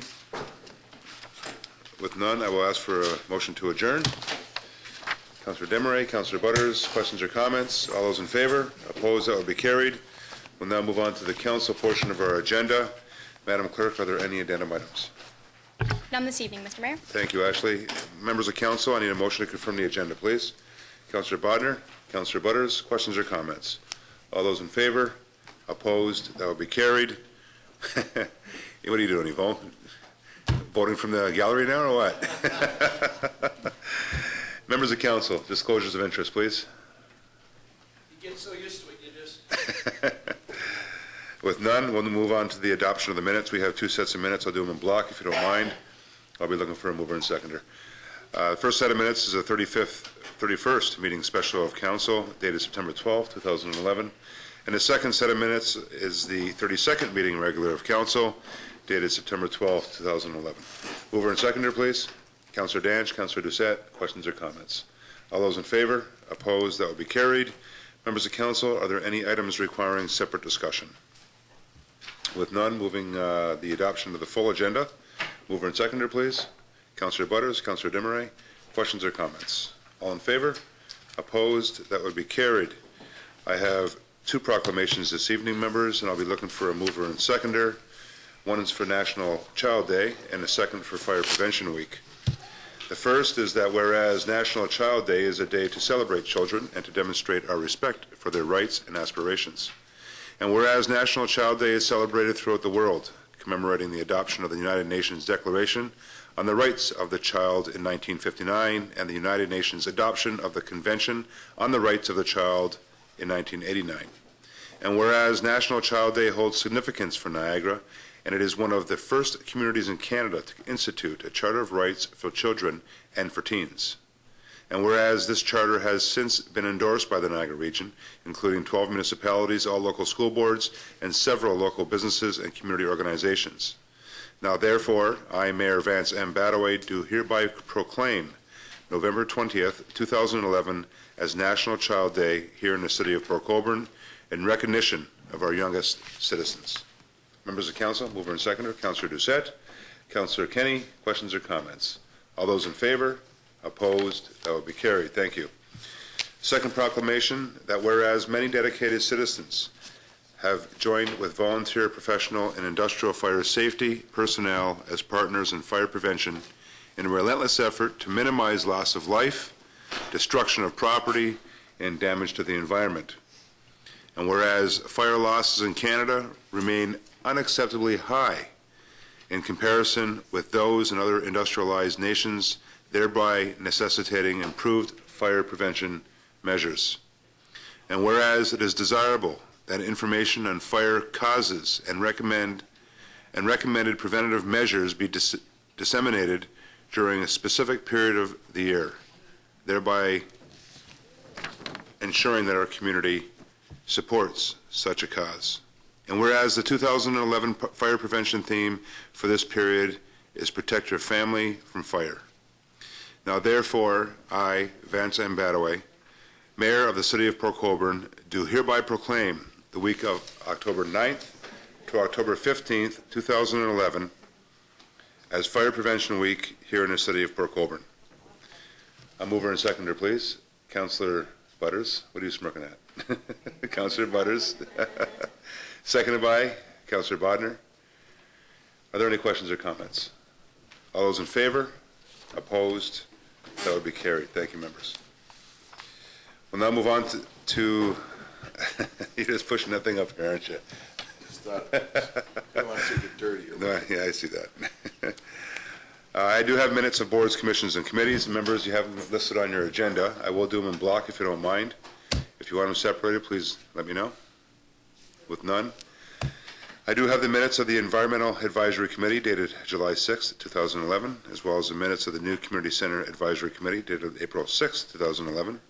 The minutes of the Port Colborne Gateway Business Improvement Area Board of Management meeting dated September 12, 2011. And finally, the minutes of the Heritage Port Colborne meeting dated May 18, 2011. Mover and seconder, please. Councillor Kenny, Councillor Desmarais. Questions or comments? All those in favor? Opposed? That will be carried. I have any notice of motion, guys? Finally, Madam Clerk, the introduction of the bylaws. That the following bylaws be read a first, second, third time and finally passed. Bylaw 5694-12511 being a bylaw to confirm the appointment of a town crier. Bylaw 5695-12611 being a bylaw to amend bylaw 431014602, a bylaw prescribing on and off-street parking for persons with disabilities. Bylaw 5696-12711 being a bylaw to authorize entering into an encroachment agreement with Eataly Foods regarding 22 Clarence Street, Port Colborne. Bylaw 5697-12811 being a bylaw to amend bylaw 431014602, a bylaw prescribing on and off-street parking for persons with disabilities.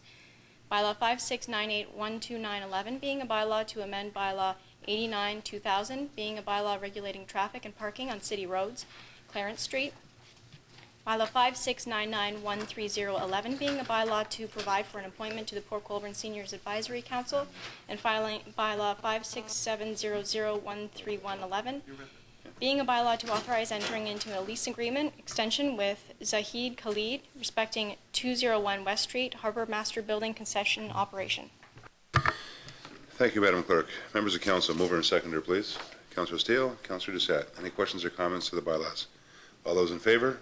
Opposed? That will be carried. Madam Clerk, the confirmatory bylaw. That the following bylaw be read first, second, third time and finally passed. Bylaw 5701-13211 being a bylaw to adopt, ratify, and confirm the proceedings of the Council of the Corporation of the City of Port Colborne at its special and regular meetings of Council September 26, 2011. Thank you, Madam Clerk. Mover and seconder, please. Councillor Danch, Councillor Desmarais. Questions or comments? All in favor? Opposed? That will be carried. Before I ask for a motion to adjourn, we have no reason to go into closed session because we dealt with the issues prior to this council meeting. So we have no reason to go into closed session, so I will be asking members for a motion to adjourn.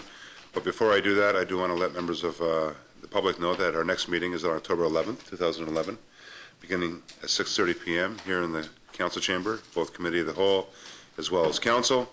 And finally, our last meeting of October is October 24th, 2011, once again here at 6:30 p.m., Committee of the Whole and Council here in the Chamber. Members of Council, I'll ask for a motion to adjourn. Moved by Councillor Doucette and seconded by Councillor Butters. Any questions or comments to that motion? All those in favor? Opposed? That will be carried. Have a wonderful week. I adjourn.